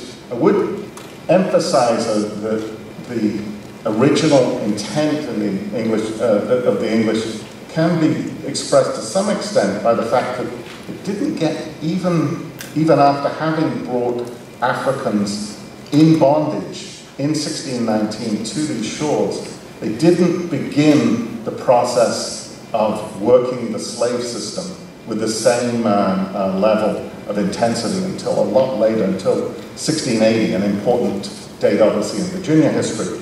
But of the 16 slave ships that were brought to the United States, or what we now call the United States, there were only 16 out of the over 30,000. 12 of those did come to Virginia, 2 to New York, and 1 each to Massachusetts and Maryland. So this is 60 years later. This was not a large part of the creation of the English Empire. It did become, and obviously the huge amount of capital that became the transporting of bodies, black bodies in particular, around the United States, came quickly thereon as that system got able to capture more of that wealth. There's very little, if any, description of any of the black and Africans as slaves. This wasn't the term that was used. A slave, as Rick's already gone over, was a non-believer, an infidel, and it wasn't even understood that you could be a slave if you were a Christian, with the Protestant Catholic piece of that being important too. So in many ways, I would argue the Africans were saviors, they were skilled, they were polytheistic, they were capable of bringing themselves and finding a way to make their lives and save the lives of other people around them. The unfree labor, yes, but that was also true of everyone else that came impressed by English gentry and the capitalists of London. So a side-by-side comparison shows that Africans were more Catholic than the English Protestants, skilled artisans as opposed to unskilled labor. We don't know enough about the literacy, or I don't know enough about their literacy, but most of the English that came would be illiterate. Most of the English would be indentured in England and further indentured here. And their adaptation to the tropics, the diseases and the other things was none, if not limited. So to me, there are a number of unanswered questions. I hope we get to questions quickly. What was, these are all the things that quickly occurred to me. And I want to also make one quick note of a book, because I couldn't have stood up here and not talk about a book. No, I could. But this particular place, and as I was sharing with the council member, is as important to the most hallowed piece of ground here, both in Virginia but in the United States, of Arlington, because so many of the over 3,000 civilians that are buried in Section 27 of Arlington Cemetery are from this very spit of land here. By walking into Fort Monroe, 3 African-Americans, under them the freedom that was given to them by the Union Army, would make the passage up this spit of land to Washington. Thousands upon thousands would move to Washington during the Civil War. So many people then died in that movement to that city that their burial could only happen. There it goes. There's the bell. So we stand here in Hampton. It is the first place that Africans arrived, recorded to arrive, but it's also an essential part of a piece of history that Rick and I got a chance to write about as well. Thank you very much for the time. I look forward to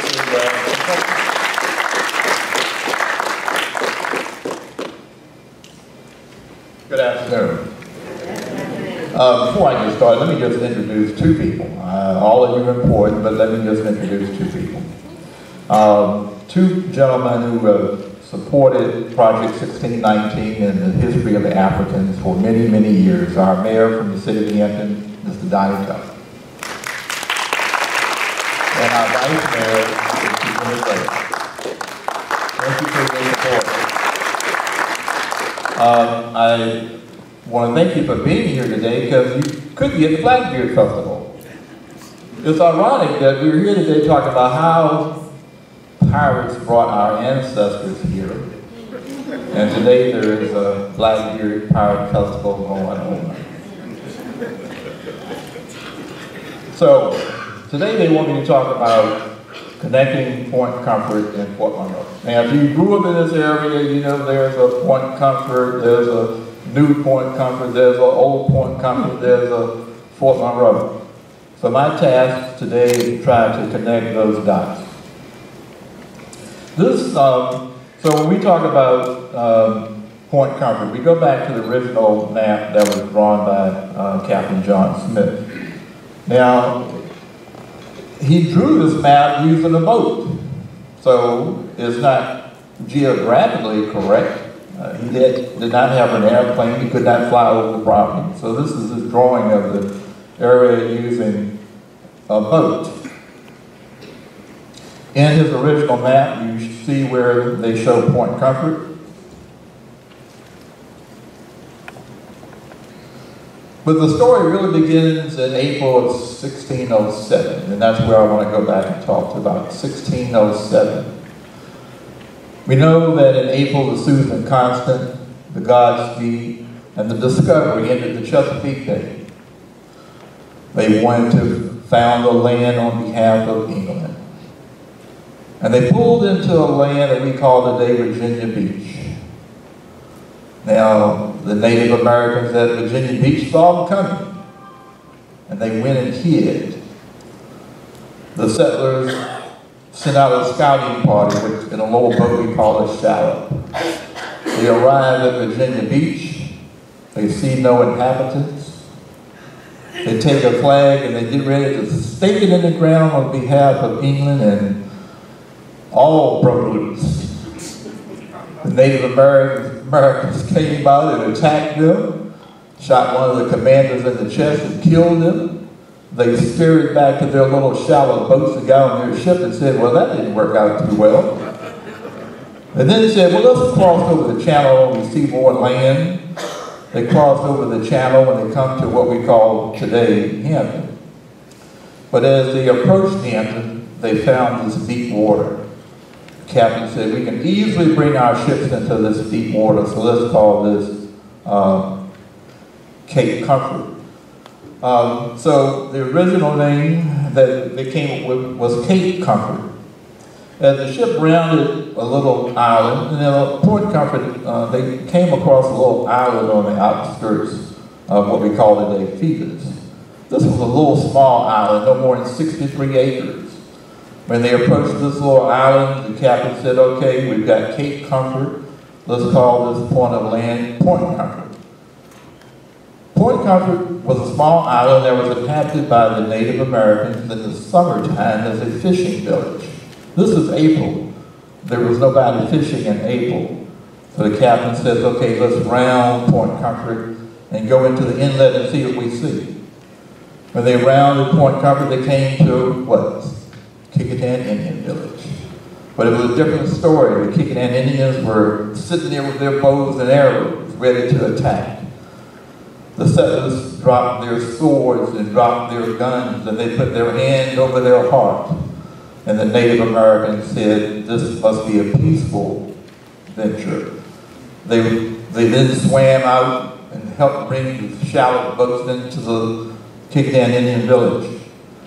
Now, this was pretty much a time where the Native Americans had eaten all of their food storage from the winter. They had barely any food to spare, but yet they brought these settlers into their village and they fed them. The settlers then decided to take a tour of the area, and they started going along the sand dunes, and they came across a strawberry patch. Strawberries, they said, were 3 to 4 times larger than any strawberry they had seen in England. So what did they call it? Strawberry Banks, which is still Strawberry Banks today. They went a little further inland and they saw thousands of acres of corn. So let me go back to April 30th. People don't recognize that the settlers stayed in the Kickadan Indian Village for 12 days. Nobody's going to tell you that. The settlers sent out a scouting party to try to find out this land that they could settle to call a place called Jamestown. They sent out scouting parties to Jamestown or up to Richmond area, up the York River, all the way down up to Maryland. And they came back and they told the captains, the best place that we have found to establish this settlement is, like Rick said, this mosquito-infested marshland that they settled and they called Jamestown after King James. So then we move forward to 1619 and the landing of the first Africans. We know the ship arrived here. At that time, it was called Point Comfort. And it amazes me today of all the information that's still out there that people still refer to it as Old Point Comfort. It was called Point Comfort. It was documented in the letter by John Rolfe, where he documented the landing or arrival of the first 20 and odd Africans at Point Comfort. So there is no confusion over the name of Point Comfort. So when we start talking about New Point Comfort, in the 1630s, up around Matthews County, what we call Mob Jack Bay, there was a new settlement formed, and they called it New Point Comfort. Now the people at Point Comfort said, well, we're first, we'll change our name to Old Point Comfort. But the name Old Point Comfort didn't catch on. As late as 1705, people were still called Point Comfort, Point Comfort. The name of Old Point Comfort did not catch on. Gradually in the 1700s, people finally started calling it Old Point Comfort. So when we move on to the 1860s, now, when I talked earlier about Point Comfort was a little small island. This is an illustration because there was no camera at that time here.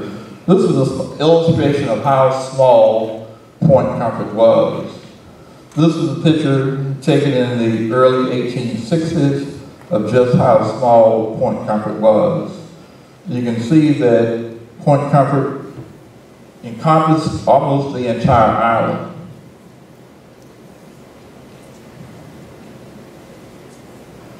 So then we move forward until the 1800s, when we start talking about the creation of the Fort Monroe. In 1819, President James Monroe decided that there needed to be better fortification in the Hampton Roads area. He wanted to set up a network of defenses. So in 1822, they started the development and construction of Fort Monroe. And we all know that Fort Monroe was built partly with enslaved African labor. We know that in 1834, the fort was finally constructed or finished, and they decided to name it Fort Monroe after U.S. President James Monroe. So when we look at the map today, compare that to the map of the 1860s, you can see that most of the area that we're standing on today and most of the area surrounding the moat is man-made. Most of the area that we're looking at was barged in with landfill or field material. We've gone from 63 acres up to over 500 acres. So when we talk about Old Point Comfort, we need to realize that we are at Old Point Comfort. The land mass is called Old Point Comfort. It's not called Fort Monroe. Fort Monroe is built on top of Old Point Comfort. So the land mass is still Old Point Comfort, with the national monument or the moat being Fort Monroe. So we go back to 2011 when President Barack Obama declared Fort Monroe a national monument. And in that declaration or proclamation, he said, and this is where the first Africans landed in 1619. So like Rick and everybody else is telling you, the documentation is there. We just need to keep repeating it. Hopefully that one day people will recognize that what we've been telling them for all these years is the truth. So that was just a brief overview of how we got from Point Comfort to New Point Comfort to Old Point Comfort. Thank you for your attention.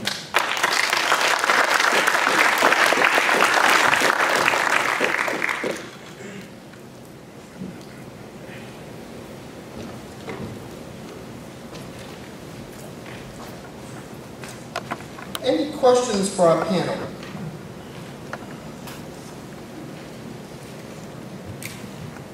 I have a question for Colin.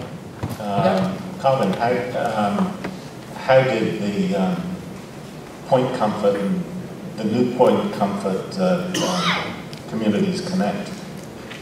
We don't know how they connected.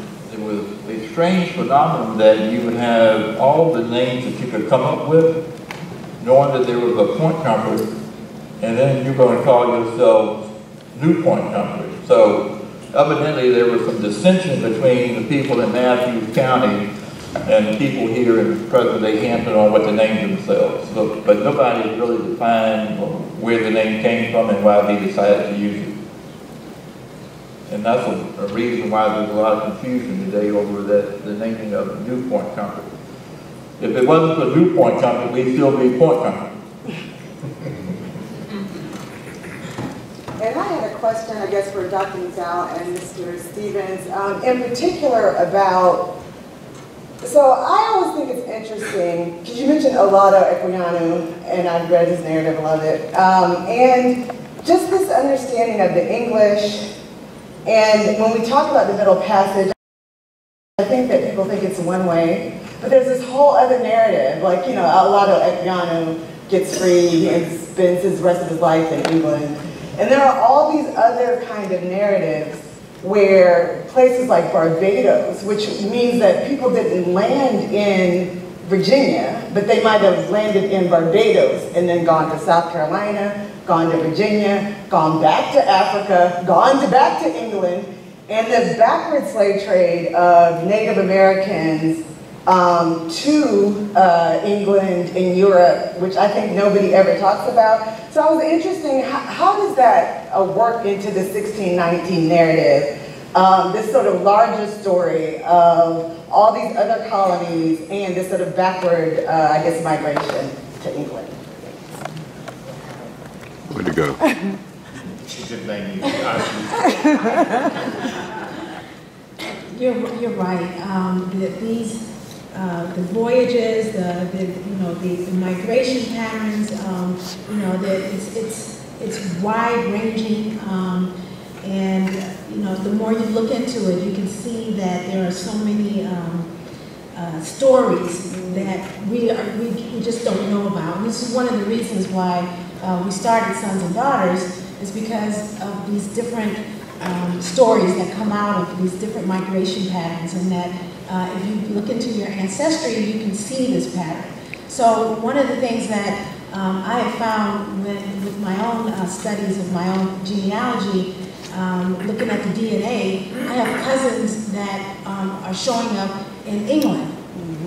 And so I contacted this cousin. I said, how'd you get to England? And he told me that he came from, I think it was Jamaica. Came from Jamaica. I don't have family in Jamaica. So what happened, as you mentioned, that many of these people came from ports in Africa, and they were dropped off maybe in Jamaica, and maybe the mother was taken on to the United States. And so you have these different patterns, and you have this. And so you bring up a really, really good point about how this narrative needs to be expanded, and we need to put much more to that, to those bones. There's another aspect of it as well. And we don't want to come across that we're repeating the same stuff over and over again. But most of the Africans came with skills. And many of them, when they were on the slave ships, continued to learn skills. And many of them found their ways going from different ports, because many of them became navigators or they worked the ships. So it was not unusual for Africans to be dropped off in any of the ports along the East Coast, and some of them staying on the ships, going to other ports. It raised the question about the 1619 narrative. We know that the treasurer only left one person behind. We also know that when the ship went to Bermuda, because of the controversy, some of those Africans who went to Bermuda found their way to England, and when the Privy Council began to conduct an investigation on behalf of the ambassador of Spain and the King of England, they were brought here. And some will argue that that was actually the longest Middle Passage, because they went from Africa to Jamaica to off the coast of New Spain, Mexico, to Virginia, to Bermuda, to England, back here. So you saw a lot of voyages like that, where not all got off the ship. Some of them went different places. So our history is a very, very rich history. And I want to talk another point that Tim had mentioned, maybe you can expand on it. When England looked at the colony as a place to send its poor, it never looked at the Virginia colony as a place for Africans to work. So when you hear people say they brought the Africans here to work, that was not in the original plan. They had enough cheap labor to work here. It was an accident that those two ships happened to come here, and they brought the Africans here. So that was not part of the larger design. So it's very important that we understand that. So when you hear people say they brought them here to work, no, they brought them here because they needed food and they wanted to trade them for food. They didn't trade them for money because the colony here was a failed colony. They had no money to pay them for. Any other questions? Yes, ma'am. Hi, Rick. I think everyone can hear me, right? No. Okay, I'm Renata Yarbrough Sanders. I was a member of AAHGS here in Hampton, and I grew up here in Hampton. And I just want to say I'm a retired educator, 2 years out of the system, but I still tutor. And this year I've been tutoring a 4th grader, which is the year here in this area that they get their Virginia studies. And I have been very impressed with what this young lady that I tutor, you know, I see her work every week. I see her curriculum for social studies, for Virginia studies. All of this is being covered. What I see is that the curriculum is being updated as more of this information is being made available, publicized, and there seems to be a commitment on the part of the state of Virginia, and specifically in Newport News, where I'm most familiar with the curriculum, to get the right information to today's students. And so I just want to say that because we hear a lot of criticism about what's being taught in the schools, or outliers who are doing things like, you know, having black kids on this side. Well, remember, when you're doing the right thing, it doesn't make news. So when you're hearing about these very isolated situations, that's not what's happening in most classrooms. But I just wanted to say that because I've been very impressed this year seeing what she's learning and what has been added and is being covered by the Virginia SOLs, and Newport News has its own additional kind of supplement to that in their curriculum. So just wanted to know that your work is not being done in vain. Everything that you all are doing, the articles that we have in our local paper, the Daily Press, almost, it seems like every day, I know it's not, but there are lots of articles being published that are giving this information and educating the public. So just, I appreciate it, and I want you to know that the school system, at least in Virginia, is trying to keep up. And you know, Renata, I think that's a very important thing, and we're going to talk a little bit about education later on. I think it's very important that we hear that. And I want to change it a little bit, but I want to come back to it. We saw, those of us who live here in Virginia, we saw what happened to our own governor not too long ago, and the whole controversy about him. And I'm not here to discuss that. What I would like to discuss, however, is when he was on TV and he tried to explain his understanding of the first documented Africans and the uproar that caused that Saturday morning. And what he was trying to communicate is what's being done here in Virginia to make sure that once and for all, Virginians begin to understand this history. It's a hard history to understand. Many of our own people of color have questioned it, want documentation for it, but I think people are beginning to understand it. And I know that afternoon I got a lot of calls from MSNBC and all the stations, and when you begin to explain it to them, it begins to make sense. The challenge now is how do we take this nationwide? Because this has an important historical aspect, because once and for all we can make sure that our history is being taught correctly, who we are as a people can be taught correctly, and our children should not be holding their heads in shame when you have other people who are teaching it incorrectly.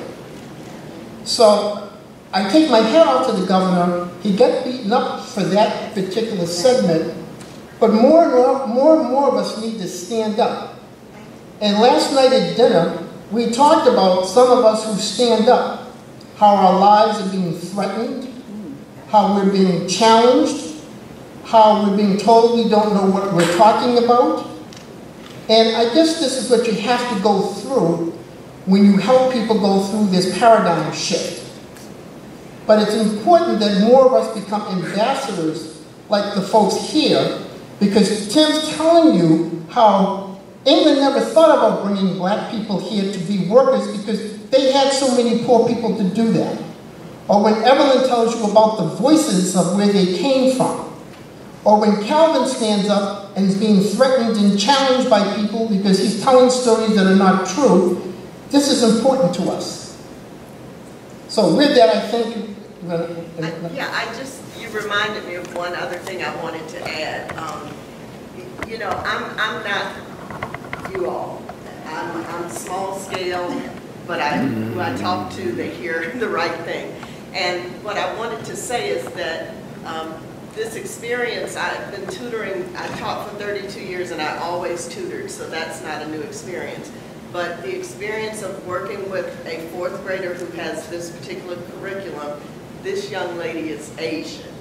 And so it's very different, a different perspective that I know I'm giving to her that she's not going to hear from anywhere else because of how I can add to what she's learning, and she's not going to hear that from her teacher. And a lot of times the delivery or the deliverer makes the difference, just as in Jamestown. I've been taking children to Jamestown for 25 years at least, and I've never heard anything presented the way you said it was presented to you yesterday. But it's about who that person was that was standing in front of you. Because just as I may add to what I'm, teaching or tutoring, that person is adding their lack of knowledge to what they're telling people. So that makes a difference too. And folks always say, don't give Rick a microphone. But I am so happy that you mentioned that as well, that the young lady was Asian. Because we honor their culture because they learn from their elders. We forget that in our African heritage, we learn from our elders. And since most of us are baby boomers, it's now important as the elders that we make sure that our children understand this. So when they see Tarzan like I did, they know better. When they see Gone with the Wind, they realize that's a romanticized version of what slavery was all about. We are now the elders. Let's go out and speak. Yes, sir. You're keeping this microphone in front of me. They're not coming up to the mic? Yeah, that's what I'm saying. You need to repeat it. I believe the answer is yes. In my research, I have not done that kind of research. But yes, there were Africans who lived in England prior to the 1600s. Yes, sir. You getting them to come to the mic? Can I address that a little bit? They were. Can you come to the microphone, please, sir, so that everybody can hear you? Because you're getting ready to impart some important information. That'll work. My name is Shelton Tucker. I'm resident here. Oh, you're one of the Tuckers. Yes. I've been dying to meet you guys. I've done some research, quite a bit of research. There were a group of Africans that came from the area called Sharma in what is now Ghana. They came to England in 1555. They came there, the problem with a lot of historians, as soon as they see an African, they assume they were slaves. They were not. They were actually ambassadors because they were actually named, and later on in Heckler's chronicles of his voyages, 2 of them came back and returned so that they could start trading with England in 1555. The names that were mentioned were Benny, George, and Anthony. The name Anthony is significant because during my time, I lived over in England for about 5 years. One of the patterns that Africans did, they always anglicized their names. And let me tell you, I had a discussion. I was a banker in England, and I never forget, I had a European banker to tell me they never give an account to anybody's name that ended in an A or an O. Okay? Because they were typically Nigerian names that ended in those letters. So Nigerians always ended up anglicizing their names in order to transact business. Okay? The same thing happened here. Also, there was an Englishman, several Englishmen specifically named in the Earl Rich papers. He was sent, his name was James. He was sent over from England to start an experimental crop in Bermuda and Southampton. Those Africans actually were investors in that experimental crop. And this was in 1612. if you look in the detail about the seafaring Africans, you will find that a lot of them, as you mentioned in your studies, were multilingual. They were recruited by the Earl of Warwick to start an experimental crop in Southampton in Bermuda. And the first actual law against Negroes was in 1623. You really have to look at the Virginia Company from an investment group perspective. The Virginia Company of London had a splinter side group called the Bermuda or Somers Island, but they were the same investors for the most part. Okay? No one tells, I'm in the process of doing a book, I know it's too long, I'm sorry. But I just want to answer your question. That was a good question, because there were blacks in England prior to 69. Thank you, Mr. Tucker. Ma'am, you want to come up? And again, I'll give you 2 minutes. Sure. I can do it in 2 minutes. Okay, thank you, ma'am. My concern is always that we often get stuck in this timeline, meaning that we are now hearing an awful lot about slavery, then the Civil War, but very little about Reconstruction and the period after Reconstruction. I was reminded when the educator earlier talked about the history of 4th graders. I too am a retired educator in the city of Hampton. I taught 3rd grade history. Then I tutored 4th grade history. And in the 4th grade history, well, in the 3rd grade history, it's all glamorized about the city of Hampton. Then you get to the 4th grade, and there's a minute part about black codes in Virginia. Now, then after black codes, not getting stuck there, but we don't know too much about that. We don't publish very much about that. Then we get to massive resistance, separate but equal, and then civil rights. But there is so much left out that we do not know. The Reconstruction period was even more devastating, or as devastating, as pre-Civil War. So I'm hoping that we're not going to really get stuck in the timeline, that we will continue it and give as much emphasis and research and study as we are doing to the period that we have to.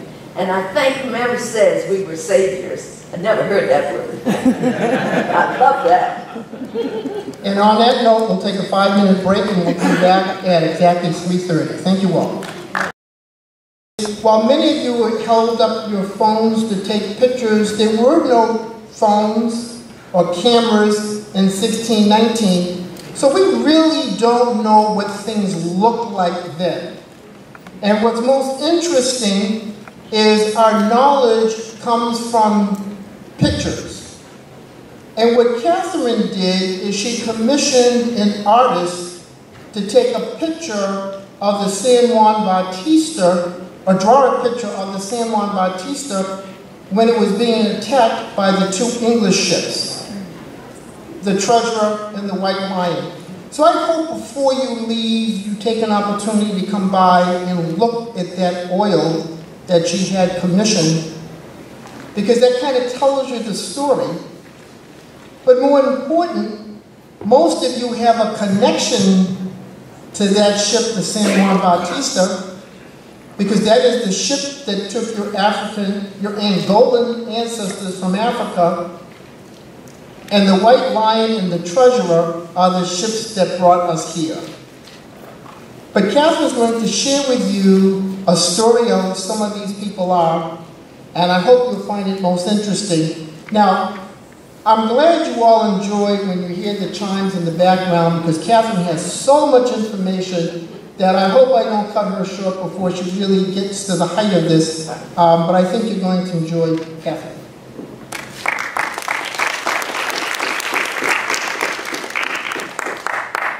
Okay, I'm going to try and keep this short, which is a joke. That's my husband. All right.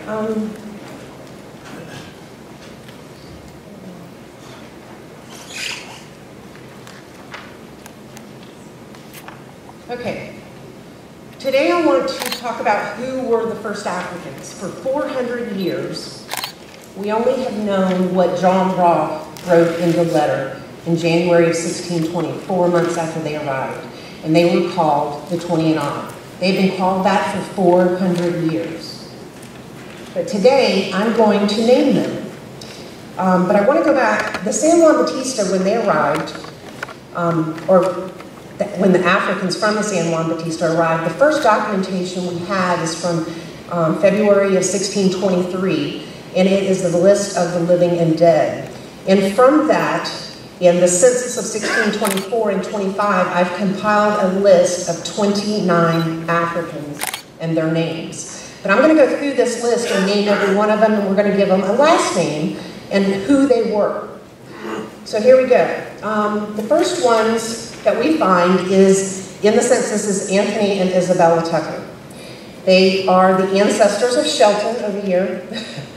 I've talked with Shelton very much, and we've worked with his DNA and so on, but we'll get to that later. But they were known as the first family of Virginia, the first African family of Virginia. William was their son, who was born sometime between 1623 and 24. He was the first African child baptized in Virginia. And I want to say that being baptized, it's been a misconception to this day about he was the first child born in America, but that is not factual. Because on the 1623 list of the living, we have a woman named as an African woman with young child of hers. And that precedes William's birth.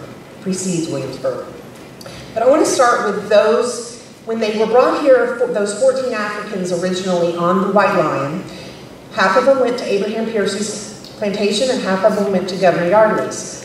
These 6 Africans were at Abraham Piercy's plantation. The first one was named Anthony. It was John, William, Anthony, an unnamed woman, and the woman with the young child of hers. All of these were listed at Abraham Piercy's plantation. But who are they really? We only have 4 first names, and the women don't even have a name. But by later documents that we find in the public records in these counties, we can put these names back together. So the puzzle comes back together. So Anthony, the first one, at Abraham Piercy's plantation, Anthony becomes Tony King. He married a woman named Sarah, who actually had a daughter named Sarah also, and we end up finding her on the eastern shore in Virginia. The second Anthony that was listed, he becomes Anthony Longo. And Anthony Longo actually was one of the very first Africans that we find that was free without indenture. And that was in 1635. He was released by his master, and his master says it was from a documented from thine own hand that it was written. Next we have John. John became John Fernando. He also ends up on the eastern shore, and he was married to a woman by the name of Christian. The woman with the young child of hers, we identify later from later records. Her name was Frances, and her son was Peter. And then I want to go to William and then the unnamed African. Those 2 that were left, we lose track of William. He is not documented. He is one of the only men that I cannot give a last name to. And then there was an unnamed woman. Later on will talk about the women, and I have very little information because of course the women were not named as much as the men in the public records. Now, at Captain Ewan's plantation was also called the College Land in Surrey County. We had 4 Africans. We had Michael, Catherine, John, and Matthew. Now, Michael and Catherine, they came in I believe they probably came in 1620. They returned on from the Africans that were taken to Bermuda on the treasure. They returned in some way, whether it was on the treasure, a barge, or how they returned, we cannot say. The treasure still did exist in Bermuda later on, so we're not exactly sure of how they returned from Bermuda back to Virginia. In 1624 and 23, 25, they are not listed in the muster. And the reason I bring that up is because I find them later on in the land patents. And when the land patents were renewed, they have them there all the way to current day, and they were one of the earliest ones that were there. Now, they had at least 5 children. Michael married Catherine. They were both on the same plantation. They took the last name of Blizzard. Blizzard still live in Surrey County till today. I met some a couple years ago that were the direct descendants from them. They had 5 children, Rebecca, Frances, Amos, and Susanna, and then in one of the documents, there's the 5th child was unnamed. I'm assuming it was very young. Also on that plantation was John Gowan, who I descend from, who Rick descends from. Shelley, I don't see her, but she also, Shelley Murphy, she also descends from him. There's several people that descend from him. He is very unique because he actually managed to maneuver through the legal system, and he became what some people call a bailiff, some people call it a clerk. He was a magistrate. He had the ability to maneuver and help people through the court system. He had at least 2 children. His first child was Mahill, the mother of his child was Margaret, who also I descend from. My husband also descends from her, but not through the John Gowan line. She actually ended up having an affair with a white, he was a servant on the same plantation that she was. They end up having 4 children, and my husband descends from that union. I descend from her first union with John Gowan, so it's kind of a twisted thing there. Your cousin. Matthew is also listed on the plantation of William Evans. We do not know his last name, and he disappears from the records. Now we have Anthony and Mary Johnson. They are probably the most talked about Angolans that came to America. They're the most recognized. Anthony actually arrived back from England. He was taken to Bermuda. He actually arrives, they went from Bermuda to England. They come back from England. In 1621, he arrived on the James. The James was the Earl of Warwick's ship, and he is the one that took him and had him brought into Bermuda, and then he was sent here once. Anthony was taken to Bermuda to testify on Robert Rich's behalf, the Earl of Warwick. When that didn't go well, he was immediately sent back on his ship back to Virginia. They had to get him out of Virginia because he was going to tell the truth about the piracy, and it was trying to be totally hidden. In 1638, both Anthony and Mary are listed as headwrights. In 1651, they patent 250 acres. That patent had again 2 European servants on the patent as headwrights. So Anthony Johnson had European headwrights. 1651, he had at least 4 children. There was 2 girls and 2 boys, John, Richard, Joan, and we do not know the other daughter's name. At the Neckarvey land, which was north of Jamestown, we had Edward.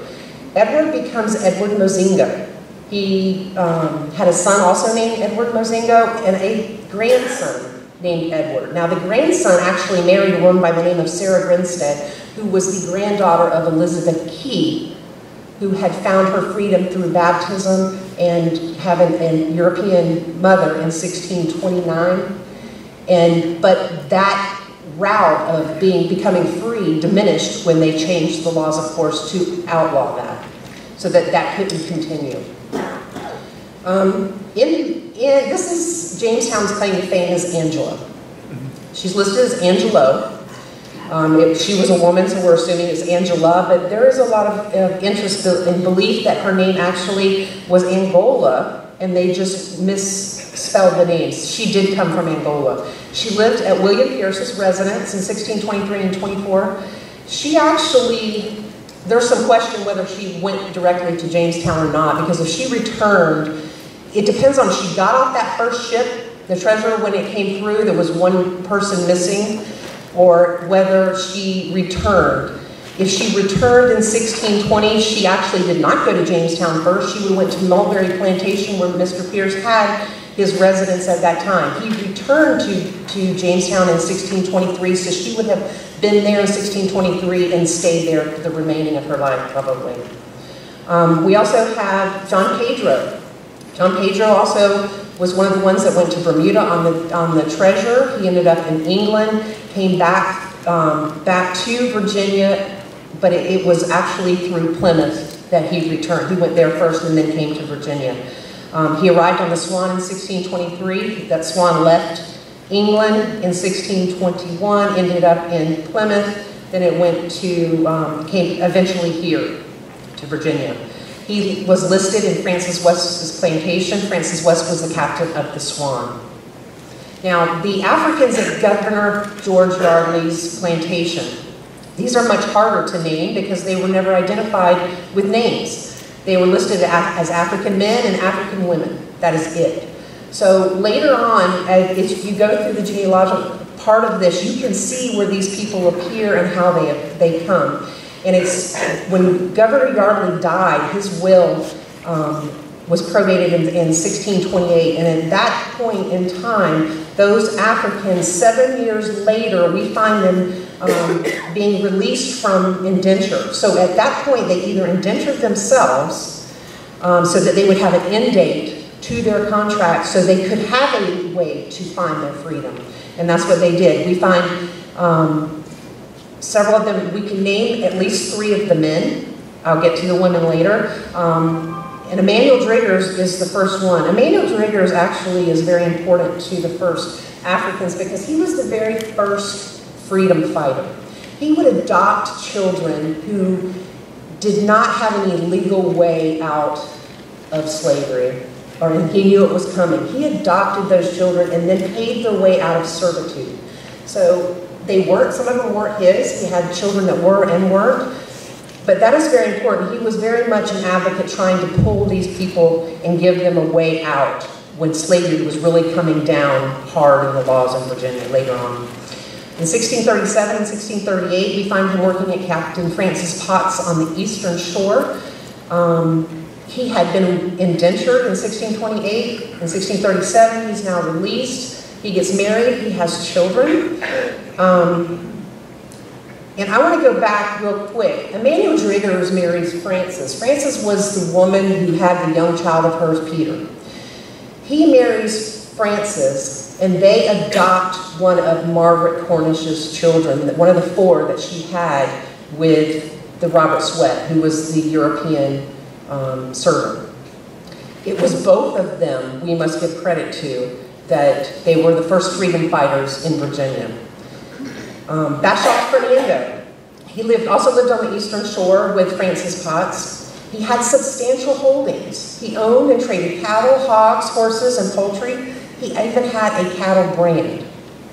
Never heard that before, did you? Never knew that they had any type of cattle brand. They were cattle barons. Philip Mangum, he also lived on the eastern shore. He owned a cattle ranch, and he was a superior horse breeder, the best in all of Virginia. We have Benjamin Dahl. He lived on the south side of the James River in Wands Parish, also known as Surrey County. The 2 gentlemen that could maneuver through the legal system was John Gowan and Benjamin Dahl. In the early 1648, 43 maybe, he was appointed as a legal representative to a white woman. In 1656, Dahl was granted 300 acres adjoining Captain Samuel Jordan's plantation. He actually came off of Jordan's plantation. That's where he was sent originally. 1659, again, he acted as an attorney. And his son was named John Dahl, and he was born about 1648. These lines go on to current day. Then we have Paul Carter. He was named a servant in the household of Nathaniel Littleton. In 1640, he was not named a slave, he was named a servant. His wife's name was Hannah, and they had 4 children. We can trace Thomas, the youngest child, and he ends up having 3 more girls. There's Francis Payne. He was also called Francisco when he was claimed as a headwright in 1637. This is how you know that we can tell where these Africans came from, is because they indentured themselves when Governor Yardley died. Actually, it was simultaneous with Abraham Piercy, who owned the other Africans, those 14 that came. We can account for all of them. Francis, you see them coming from being indentured for 7 years, then they become headwrights, and then they become property owners, then they trade with their horses, people buy their cattle. All of this documentation is recorded in the Northampton County Public Records because most of them were on the English or the Eastern Shore. Now, when they were there, the reason they recorded is because they had to account for who bought it to make sure they were paid, the person they sold it to, whether it was their son, an Englishman, a native, whoever they sold that to, that information is documented and it is there. You just have to look. And the research has hardly been touched. Now, the possible women, actually, we only find 4. And the 4 are the wives of some of the men that I just went through. We have Hannah Carter, Sarah King, Catalina Longo, and Christian Francisco. Catalina Longo ends up dying very early. And Longo, Anthony Longo, I wanted to go back to what something Rick said. He actually took his name, and it's in recognition of where he came from. Would have to assume he came from the kingdom of Longo, because when that kingdom was raided in Angola, there were many people within that kingdom, and I would assume that Anthony was from the kingdom of Longo, and he's giving that acknowledgement back and taking that last name. In my book, Unveiled, the 20 and Odd, I tell you how they got here. I account for all 60 of the ones that were taken off of the San Juan Batista when they were put on the 2 ships. I can tell you how many men, how many women are there, and I give you all that information in my book. Now, I want to go one step further. Calvin asked me, I've been working with Calvin since probably 2009 maybe, because he had something that he had written and it said that he wanted just the facts. Well, I had written I had already spent probably 4 or 5 years, and I had written a nonfiction book on the first Africans, but I hated it. I absolutely hated it because you couldn't feel the pain that these people went through. You couldn't feel, I wanted someone, when they cried, I wanted you to cry. I wanted you to understand what they went through, so I wrote a whole series of fictional novels, and Calvin finally decided he liked them because it showed the pain that they went through. You could actually relate to these people, and many of us descend from them. But when I met Calvin, we started working on Project 1619, and he asked me not long ago, he goes, where are you going to go from here? What is your next step? Well, I have, on these series of novels, I have a research companion that's coming out next year, and it currently is 743 pages, it's going to have another 100 before I'm done, and it gives you all the genealogical information, all the historical facts, backing up the whole series of novels to make it more of a faction versus a fiction book. Now, I wanted to talk about this book real quick. Now, I know Rick told you some about it, but what I'm getting at is this book is a workbook that is going to tell everyone how to document and find yourself and document your way all the way back to those first Africans. In this book, we document Benjamin Dahl's DNA, and we tell you how we got there. There's lots of charts that really is very easy to use. But Calvin said, where are you going? I said, well, I think I have to go do the DNA, and I have to put this DNA together. So I've become the library chair for AAHGS. And through AAHGS, we want to put this library program in every library in the United States, every public library. You can walk in, you'll have a total, all the information, all the books that I went through. It'll be a huge collection of books, journals, of information that you can look at to determine how these Africans got there, just like I did. Also, we want to put this documentary in there so that we can see and talk about how they got there. And then we want to do the next step is I want to have a DNA program when I can document all of these Africans' DNA, because we can do it. It has been done. I've got several that we have done. And by doing that, we want to be able to have anybody that's done their DNA walk into that library, upload your DNA into this system, and it'll tell you when we have this algorithm, do you relate? Are you related to these first Africans? And when you find that you are, it changes everything. It opens your eyes, and as all of y'all can see, you see me as a European woman. But I'm really not. I only have 42% European DNA, and the rest is Mediterranean, African, North African, there's Pygmy, there's all this other DNA. And we really need to focus on that so that we all come together and realize we are the human race, and we are so related. At 35 generations, there's 275 billion ancestors. and we all relate at that point. So thank you very much. I hope you enjoyed it.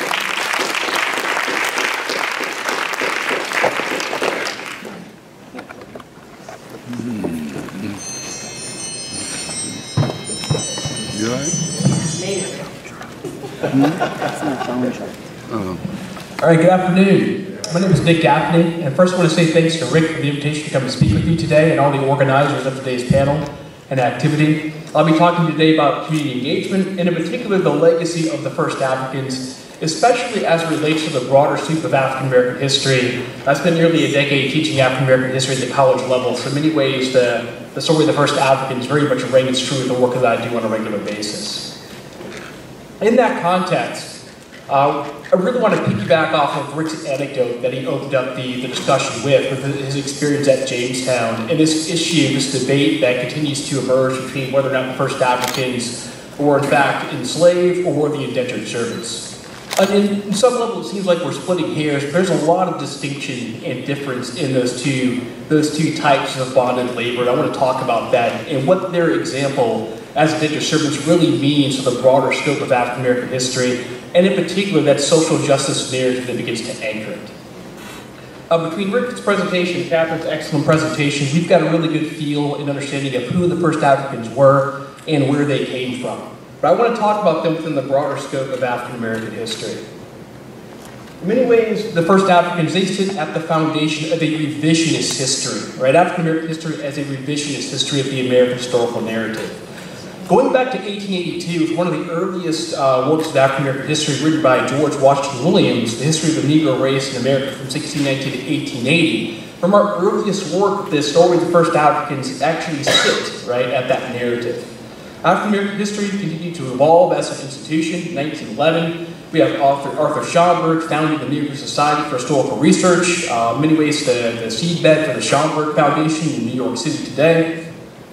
In 1917, we have Carter G. Woodson, one of our famous early 20th century African American historians, founded what would become the Association for the Study of African American Life and History. But the 1960s in particular really saw a blossoming of African American history, largely tied to civil rights and black power activists, working to propel the African American historical narrative into the mainstream of collegiate and secondary education. And that's where we really want to talk about this idea of social justice coming into the framework here. In many ways, when it comes to teaching black history, African American history on the collegiate level, it's very much rooted in the black power values, the philosophy of self-determination, the idea of cultural self-awareness. In many ways, black power and civil rights activists saw the idea of teaching African American history to young African American students, members of the African American community, as an important weapon in the struggle for freedom, the struggle for self-determination within the United States. In many ways, they began to build and organize a narrative around the corrective power of the truth, right? What was the nature of the true experience of African Americans in the United States relative to what was being taught in the schools at that moment in time? This kind of speaks to the question and discussion we had earlier about what fourth graders are learning within Virginia's curriculum today. When you look at the chronology and timeline of the civil rights and black power era, you saw the springboard, if you will, for collegiate education coming in the 1960s. Here's just a quick image from the 1968 rally of the Student Union at San Francisco State University, which is one of the first areas you see an effort to fight and bring African American education into the college classroom. That's happening in the exact moment in time in which you see images like this framing how the history of African Americans is being taught to students within Virginia. What we're looking at here is an image that comes from a textbook used within the Virginia State curriculum. Virginia History, Government Geography by Francis Simpkins, Spotswood Jones, and Sidney Poole, published in 1957, but still widely used in the 1970s. In the very moment in time which you see black power and civil rights activists advocating, if you will, for teaching African American history in its true form. And when you look at this image, right, the idea that a picture is worth 1,000 words, what does this tell you about the nature of the African American experience at this formative moment of its inception, right? Think about that 1619 moment, right? What does this narrative communicate to you? The circumstance of their arrival, if you will. The idea of a well-dressed family shaking hands with the captain of a slaver. The nature of the relationship that exists between these two individuals, right? Between the two men shaking hands on board. The nature of the experience they're about to embark upon. In many ways, this presented a false narrative, right? This idea that slavery for African Americans and people of African descent was a positive, was an enriching experience by coming into contact with Europeans would help to civilize and elevate them on the scale of civilization. Right? This is the narrative that's being taught within the public schools at this moment in time, in which you see Black Power activists working to correct and begin to revise this narrative.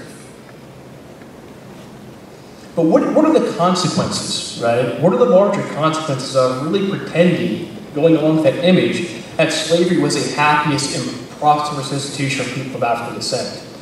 A measure against the reality of contemporary racial disparities, right? To talk about social justice issues that still exist within the United States today. The idea that there's a great disparity in the level of college graduation rates between white Americans and Black Americans. 22.8% for African Americans versus 42.1% for European Americans. A poverty rate disparity when it comes to 21.8% for African Americans living below the poverty line versus 8.8% of European Americans. The idea that African Americans are 6.4 times more likely to be incarcerated for a crime compared to white American counterparts. The Black infant mortality rate being double the size for white infants relative to African American infants. What does that mean, reconciled against the history that was being taught within the public schools at that moment in time, in which the story of the original 20 and out was being framed as this kind of happy narrative of being able to embrace enslavement as a way to civilize and elevate their experience? When you begin to reconcile this kind of false narrative versus these contemporary disparities tied to social justice issues, it begins to legitimize these narratives that are circulated within popular American culture about Black racial deficiencies. And we've seen those being published, if you will, right? In works like The Bell Curve, 1994, by Richard Bernstein and Charles Murray, controversial works like The End of Racism by Benicio D'Souza and these conservative commentators published in 1995. They really help to justify these ideas that these disparities that we exist and deal with today are a result of somehow African-American inferiority, right? That's in many ways what's being anchored by that false narrative that in many ways the story of the 20 odd helped to counteract, helped to work against, and why they are significantly important to sit at the foundation of the African-American historical experience. So to talk about this revisionist power of the counter-narrative that the 20 offered to African-American history and why it served as a rallying point. As we know, in 1619, there were 32 Africans that were living in Jamestown when the 20 odd arrived at Point Comfort. And we know that they were indentured servitudes. They were indentured servants. And we've had ample discussion of how the historical record actually bears it out by looking at primary sources, right? And that distinction is significant. It's not to say that indentured servitude by any means was a glorious experience, right? It was awful for everyone involved, whether you were African or European. The vast majority of indentured servants, once arriving into the colony early in its history, could expect to be dead within 5 to 7 years. Right, so the point is not to glorify this idea of indentured servitude and the fact that the first Africans arriving in Jamestown in 1619 or Point Comfort in 1619 fall into that category. But it's an important point to highlight the fact that as indentured servants, there was opportunity at the end of that servitude contract. Right? And Catherine's presentation did an excellent job of bearing that out, right? Showing how the ways in which some of these Africans coming in to the colony at that moment in time were able to find opportunity at the conclusion of their 4 to 7 year time period when their contracts came to an end, if you will.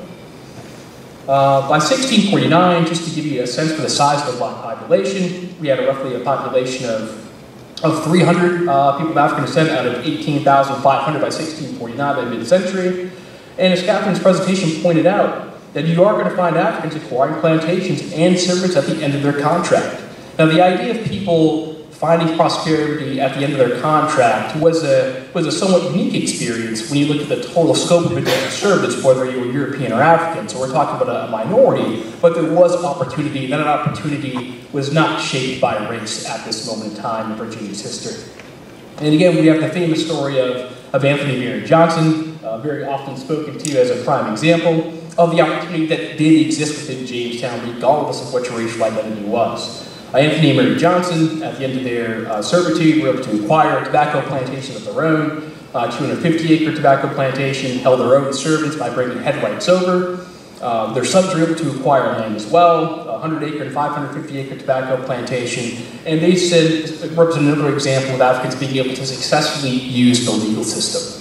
In many ways, you look at people like Anthony and Mary Johnson, they're able to exercise the full scope of civic rights available to any landowner within Jamestown. And that was the major distinction early in its history, whether you were a landowner or you were a person that did not own any land.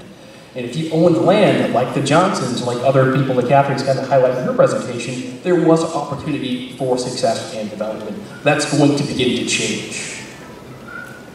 And that's where this notion of social justice really comes into play when you look at how the experience of the first Africans is changing in Virginia's history. In the 1640s, we see laws that are passed that prevent Africans from assembling in large groups, owning arms, and voting. I'll say that again. In the 1640s,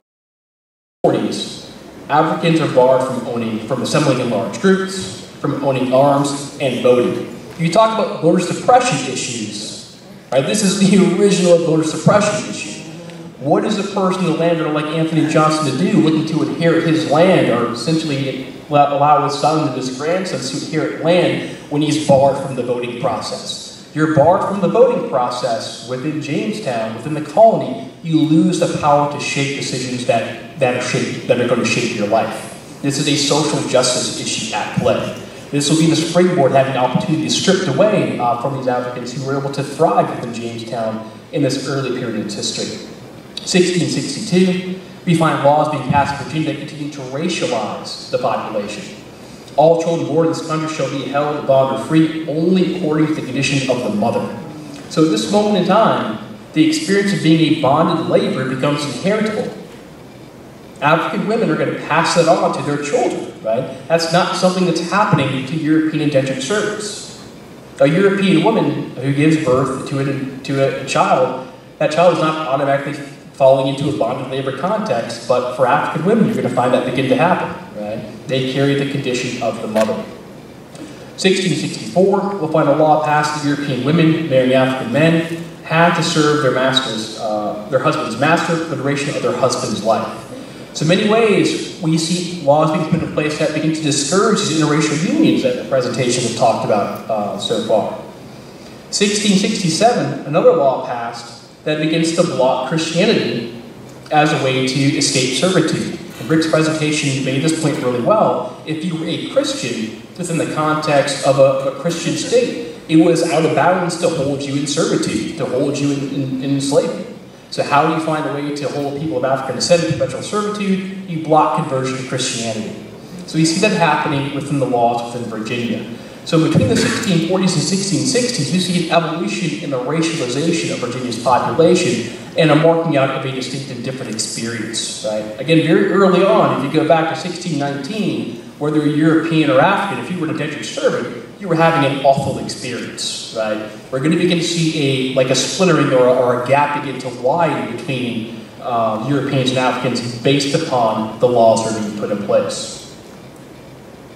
Now, there are three specific moments that begin to take place later in Virginia's history that really begin to mark the full pivot and shift to using a racialized labor force based upon slavery to begin to power the plantations within Virginia. The first is Bacon's Rebellion, takes place in 1676, a critical moment. Nathaniel Bacon is a quick backstory. The son of a wealthy English merchant comes to Jamestown, wants to start a tobacco plantation, not enough land in the colony to go around. He gets upset with the Governor Berkeley at the time. He organizes disgruntled indentured servants, European indentured servants, African indentured servants whose experience is being racialized, and Native Americans, and launches a war against the colony, burning Jamestown to the ground. In the aftermath of the rebellion, Nathaniel Bacon dies. He gets sick over the course of the rebellion, catches a cold, passes away, the rebellion falls apart. But in the aftermath, one of the big learning experiences and opportunities for those in charge in Jamestown was that they better not treat European indentured servants in such a harsh way. So we're going to see the effort to begin to soften that experience for European indentured servants, but what does that mean for the productivity of tobacco plantations? As we begin to mark this effort to pivot to using enslaved African labor. Another thing that's happening over the course of this period is that we're seeing a change in the economic cost structure between indentured servitude and slavery. Even though we didn't have slavery in name and in law within Virginia at this moment in history, it is in existence in other parts of the New World, if you will. By the time we get to 1700, it's actually become less expensive to import an enslaved person relative to the indentured servitude within the colony. That's largely because life expectancies have gone up as we get later into the century. Early on, again, 1619, you show up in the colony as an indentured servant, whether or not you're European or African, you'd expect to be dead in about 3 years. By the time you get to the 1700, the average life expectancy, because infrastructure has been more developed in the colony, is about 20 years. It's also coinciding with the England getting involved in the slave trading business, with the charting of the Royal African Company in 1660, so they're actively engaged in slave trading as well. And there are just more people involved. There's more infrastructure on the West African coast that's there to support the slave trade. So the cost, if you will, per individual is actually going down over the course of this period. The last thing that really begins to seal the deal are the Virginia slave codes in 1705. They do two key things, if you will, when it comes to marking that pivot. First, in the Virginia slave codes of 1705, it actually legally softens the experience of bonded labor for white servants. You can no longer beat servants, you can no longer punish or whip white servants without a court order from a judge, and you're legally obligated to provide them adequate food, shelter, and clothing. And the same codes mandate that all people of African descent will be blocked from Christianity, and that all people of African descent, by virtue of being blocked from Christianity, will automatically convert to being enslaved. So what does that mean for the broader scope of African American history, and why we find the 20-odd at its foundation? The truth of their experience, right, the reality that they had an experience that shaped their opportunity, tells us that racial equality of early Virginia really challenges the notion of racial inferiority, right? You wouldn't have found an example like Anthony Johnson without the existence of opportunity for all that exists within early Virginia society, and that the rights that were taken away from Africans were intentionally stripped away, right? These laws were the consequence of decision makers looking to reallocate wealth and power within Virginia's early society. People chose to pass these laws, right? People chose to block people like Anthony Johnson from being able to exercise their right to vote. So it reminds us that this idea of social justice was a problem at early Jamestown, and that idea of social justice becomes that connecting thread that goes from our very early colonial history through the Civil War into Reconstruction and through the Civil Rights Movement, even to issues that are tied today. Thank you so much.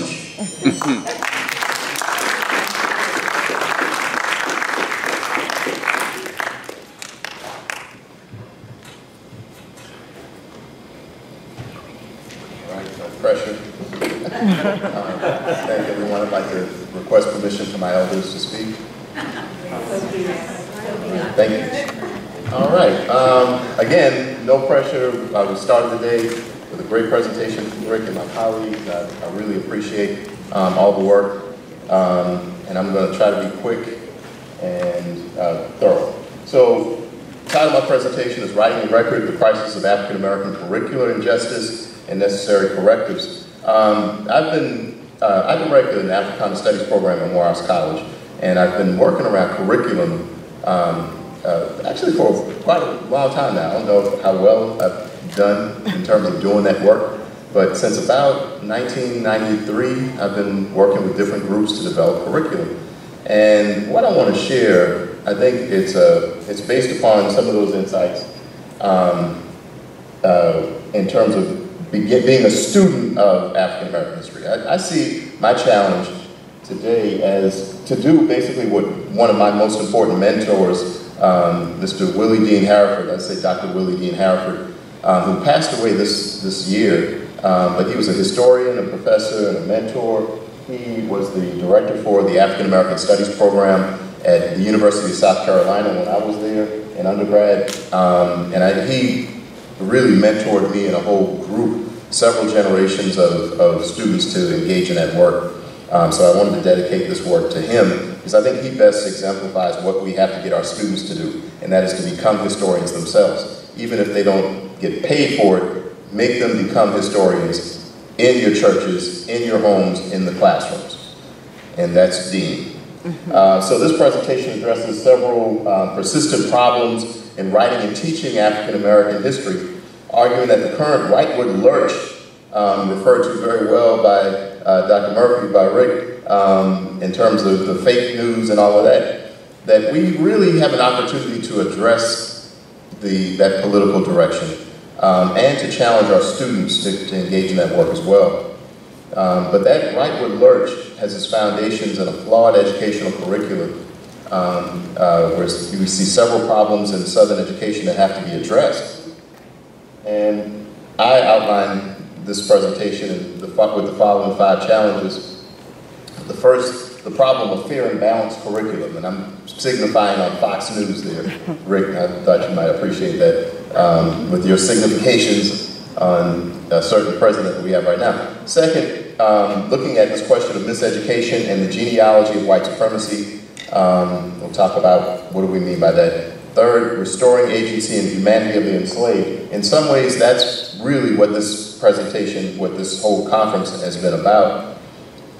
Fourth, restoring the record of resistance against slavery. And then fifth, the required synthesis of methods in terms of research and teaching methods. Rick mentioned earlier some of the games that are played in terms of the curriculum. And, you know, this came out just in March, but there are a couple of articles that came out just this month talking about how teachers teach slavery. And one of those horrible examples being just what Rick described, that black students are lined up on one side of the classroom, white students on another, and then the white students were directed to chase the black students to recreate slavery.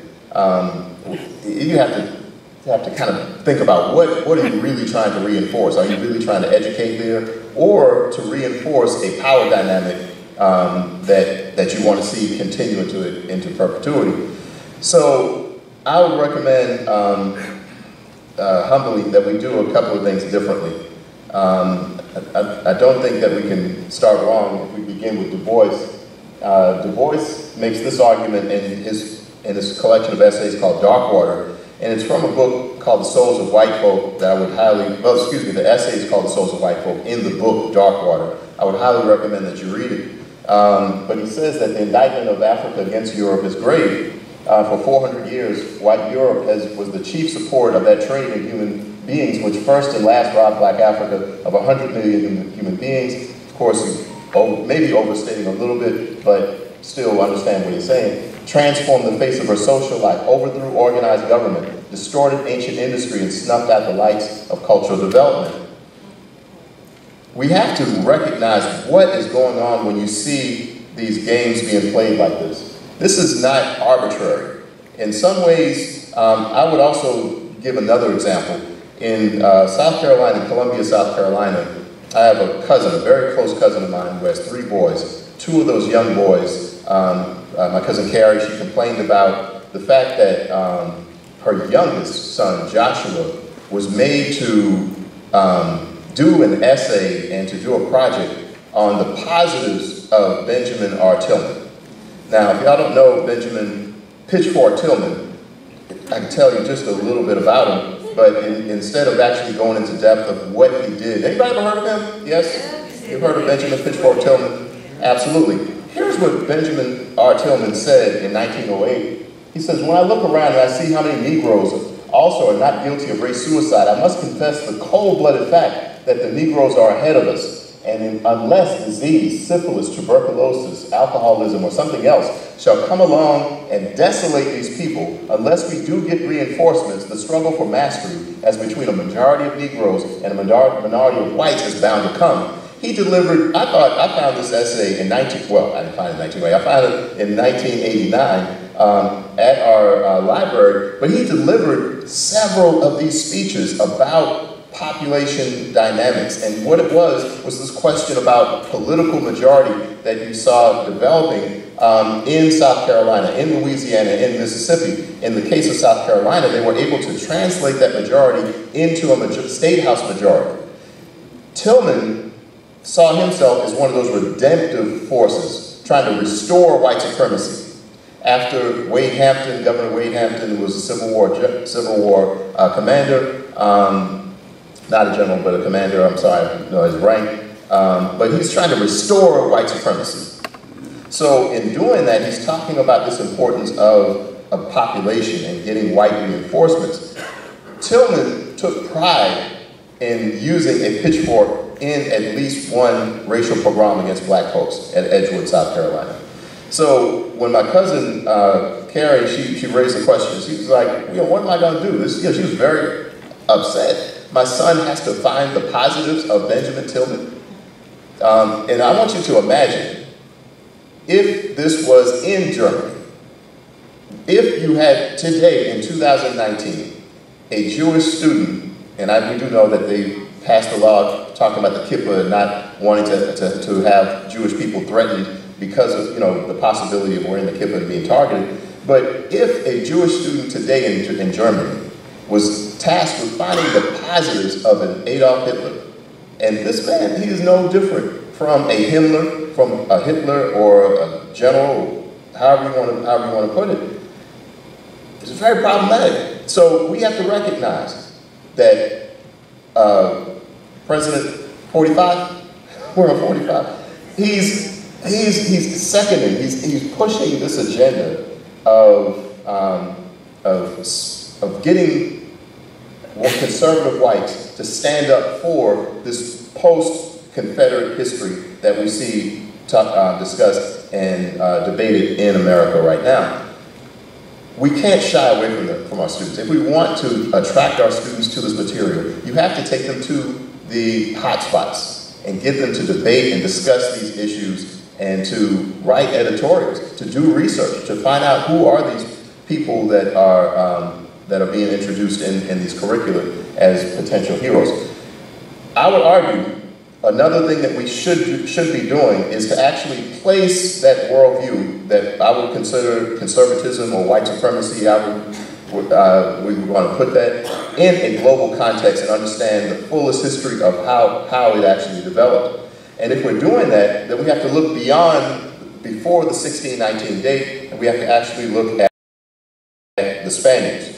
The Spanish, we know, are the first to develop a racial casta system or racial caste system, where, of course, whites from Spain are at the top, whites born in the Americas are second, and then at the bottom you have clustered Africans and Native Americans, pure Africans at the very, very bottom, then just above that Zambos, mulattoes, pardos, and on and on.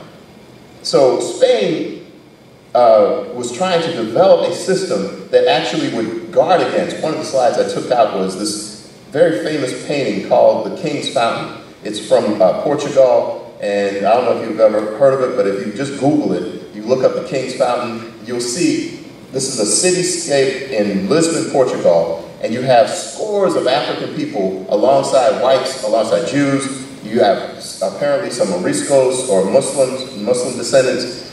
And I would argue that Spain was trying to prevent the development of a multiracial society, because when we look at Spain's history, we see a couple of very interesting things.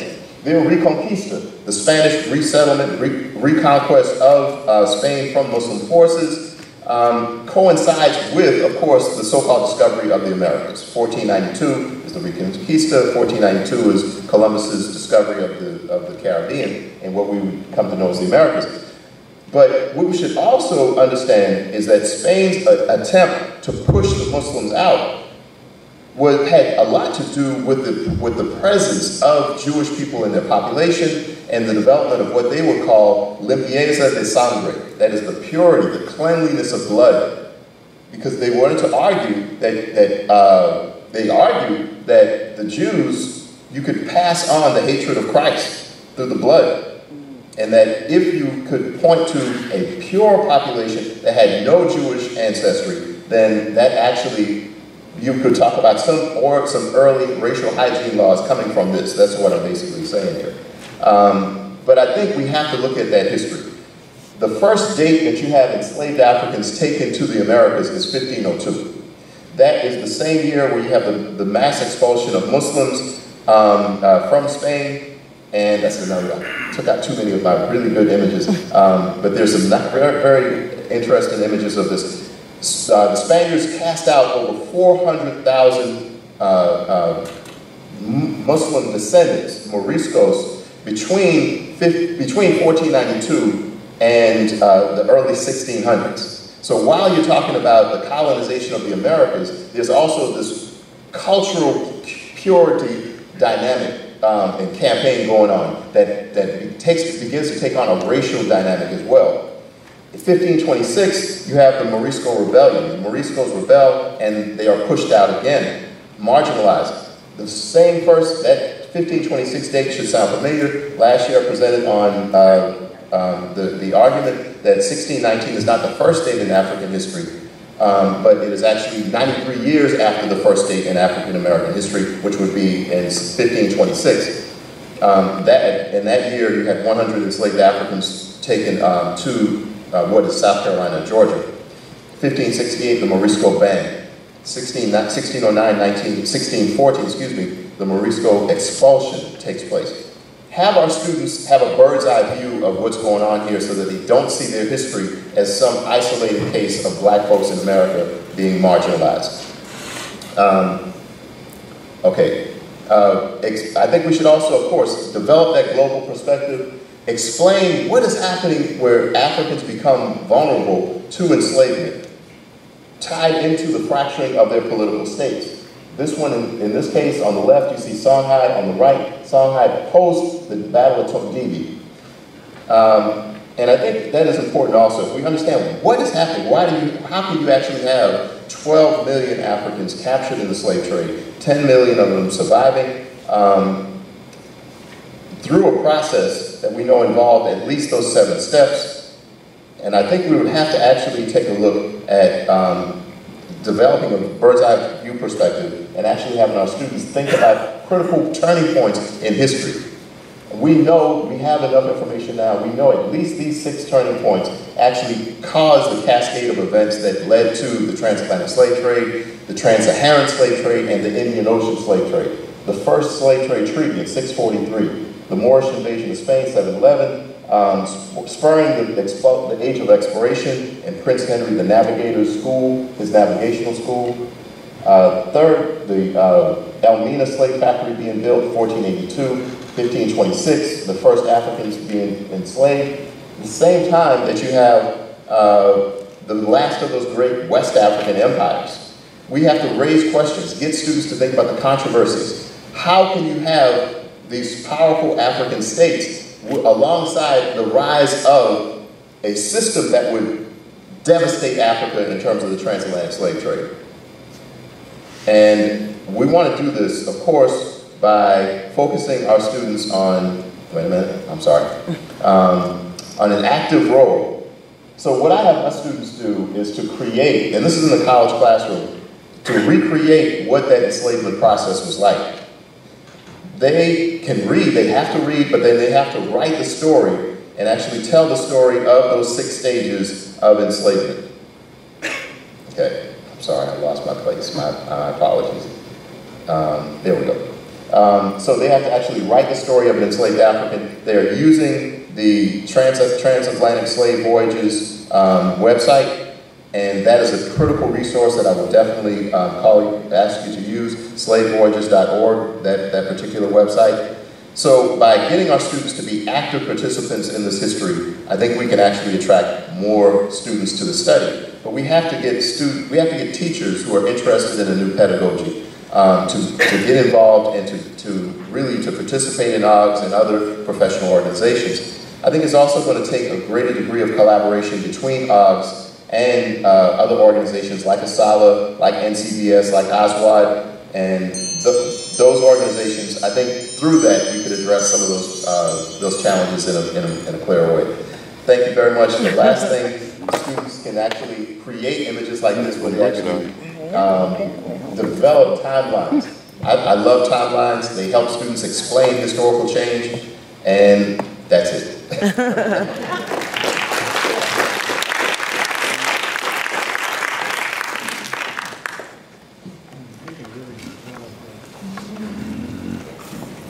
Wow, our speakers have had so much information, and can you believe they all did it within 15 minutes? So, these are textbooks that they're providing you within 15 minutes. Any questions of this esteemed group here? Come to the speakers. There's no question. I want to just make a comment. Go right ahead. And on this slide, because I wanted to show students what they could do to explain this period. This period is called the Terrible Transformation. It lasts from 1526 until 1705, and we've talked about in Virginia in particular, where those slave code laws are passed and the intensification of racial slavery develops. I've been teaching about John Brower, who in 1641 brought a court case so that he could actually have his child baptized. And I didn't know that that was one of your ancestors. So it's just interesting how we come full circle like that. He actually indentured his son once he got him from Lieutenant Shepard, who actually owned him.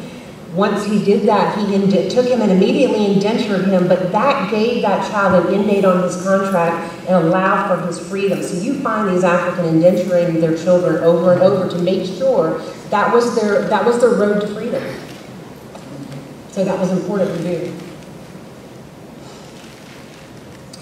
Any other questions? Jean, you want to close out or you want me to do it? On behalf of the Afro-American Historical Genealogical Society, I want to thank all of you for coming today, particularly on this beautiful June day, indoors, when you could have been outside doing so much more.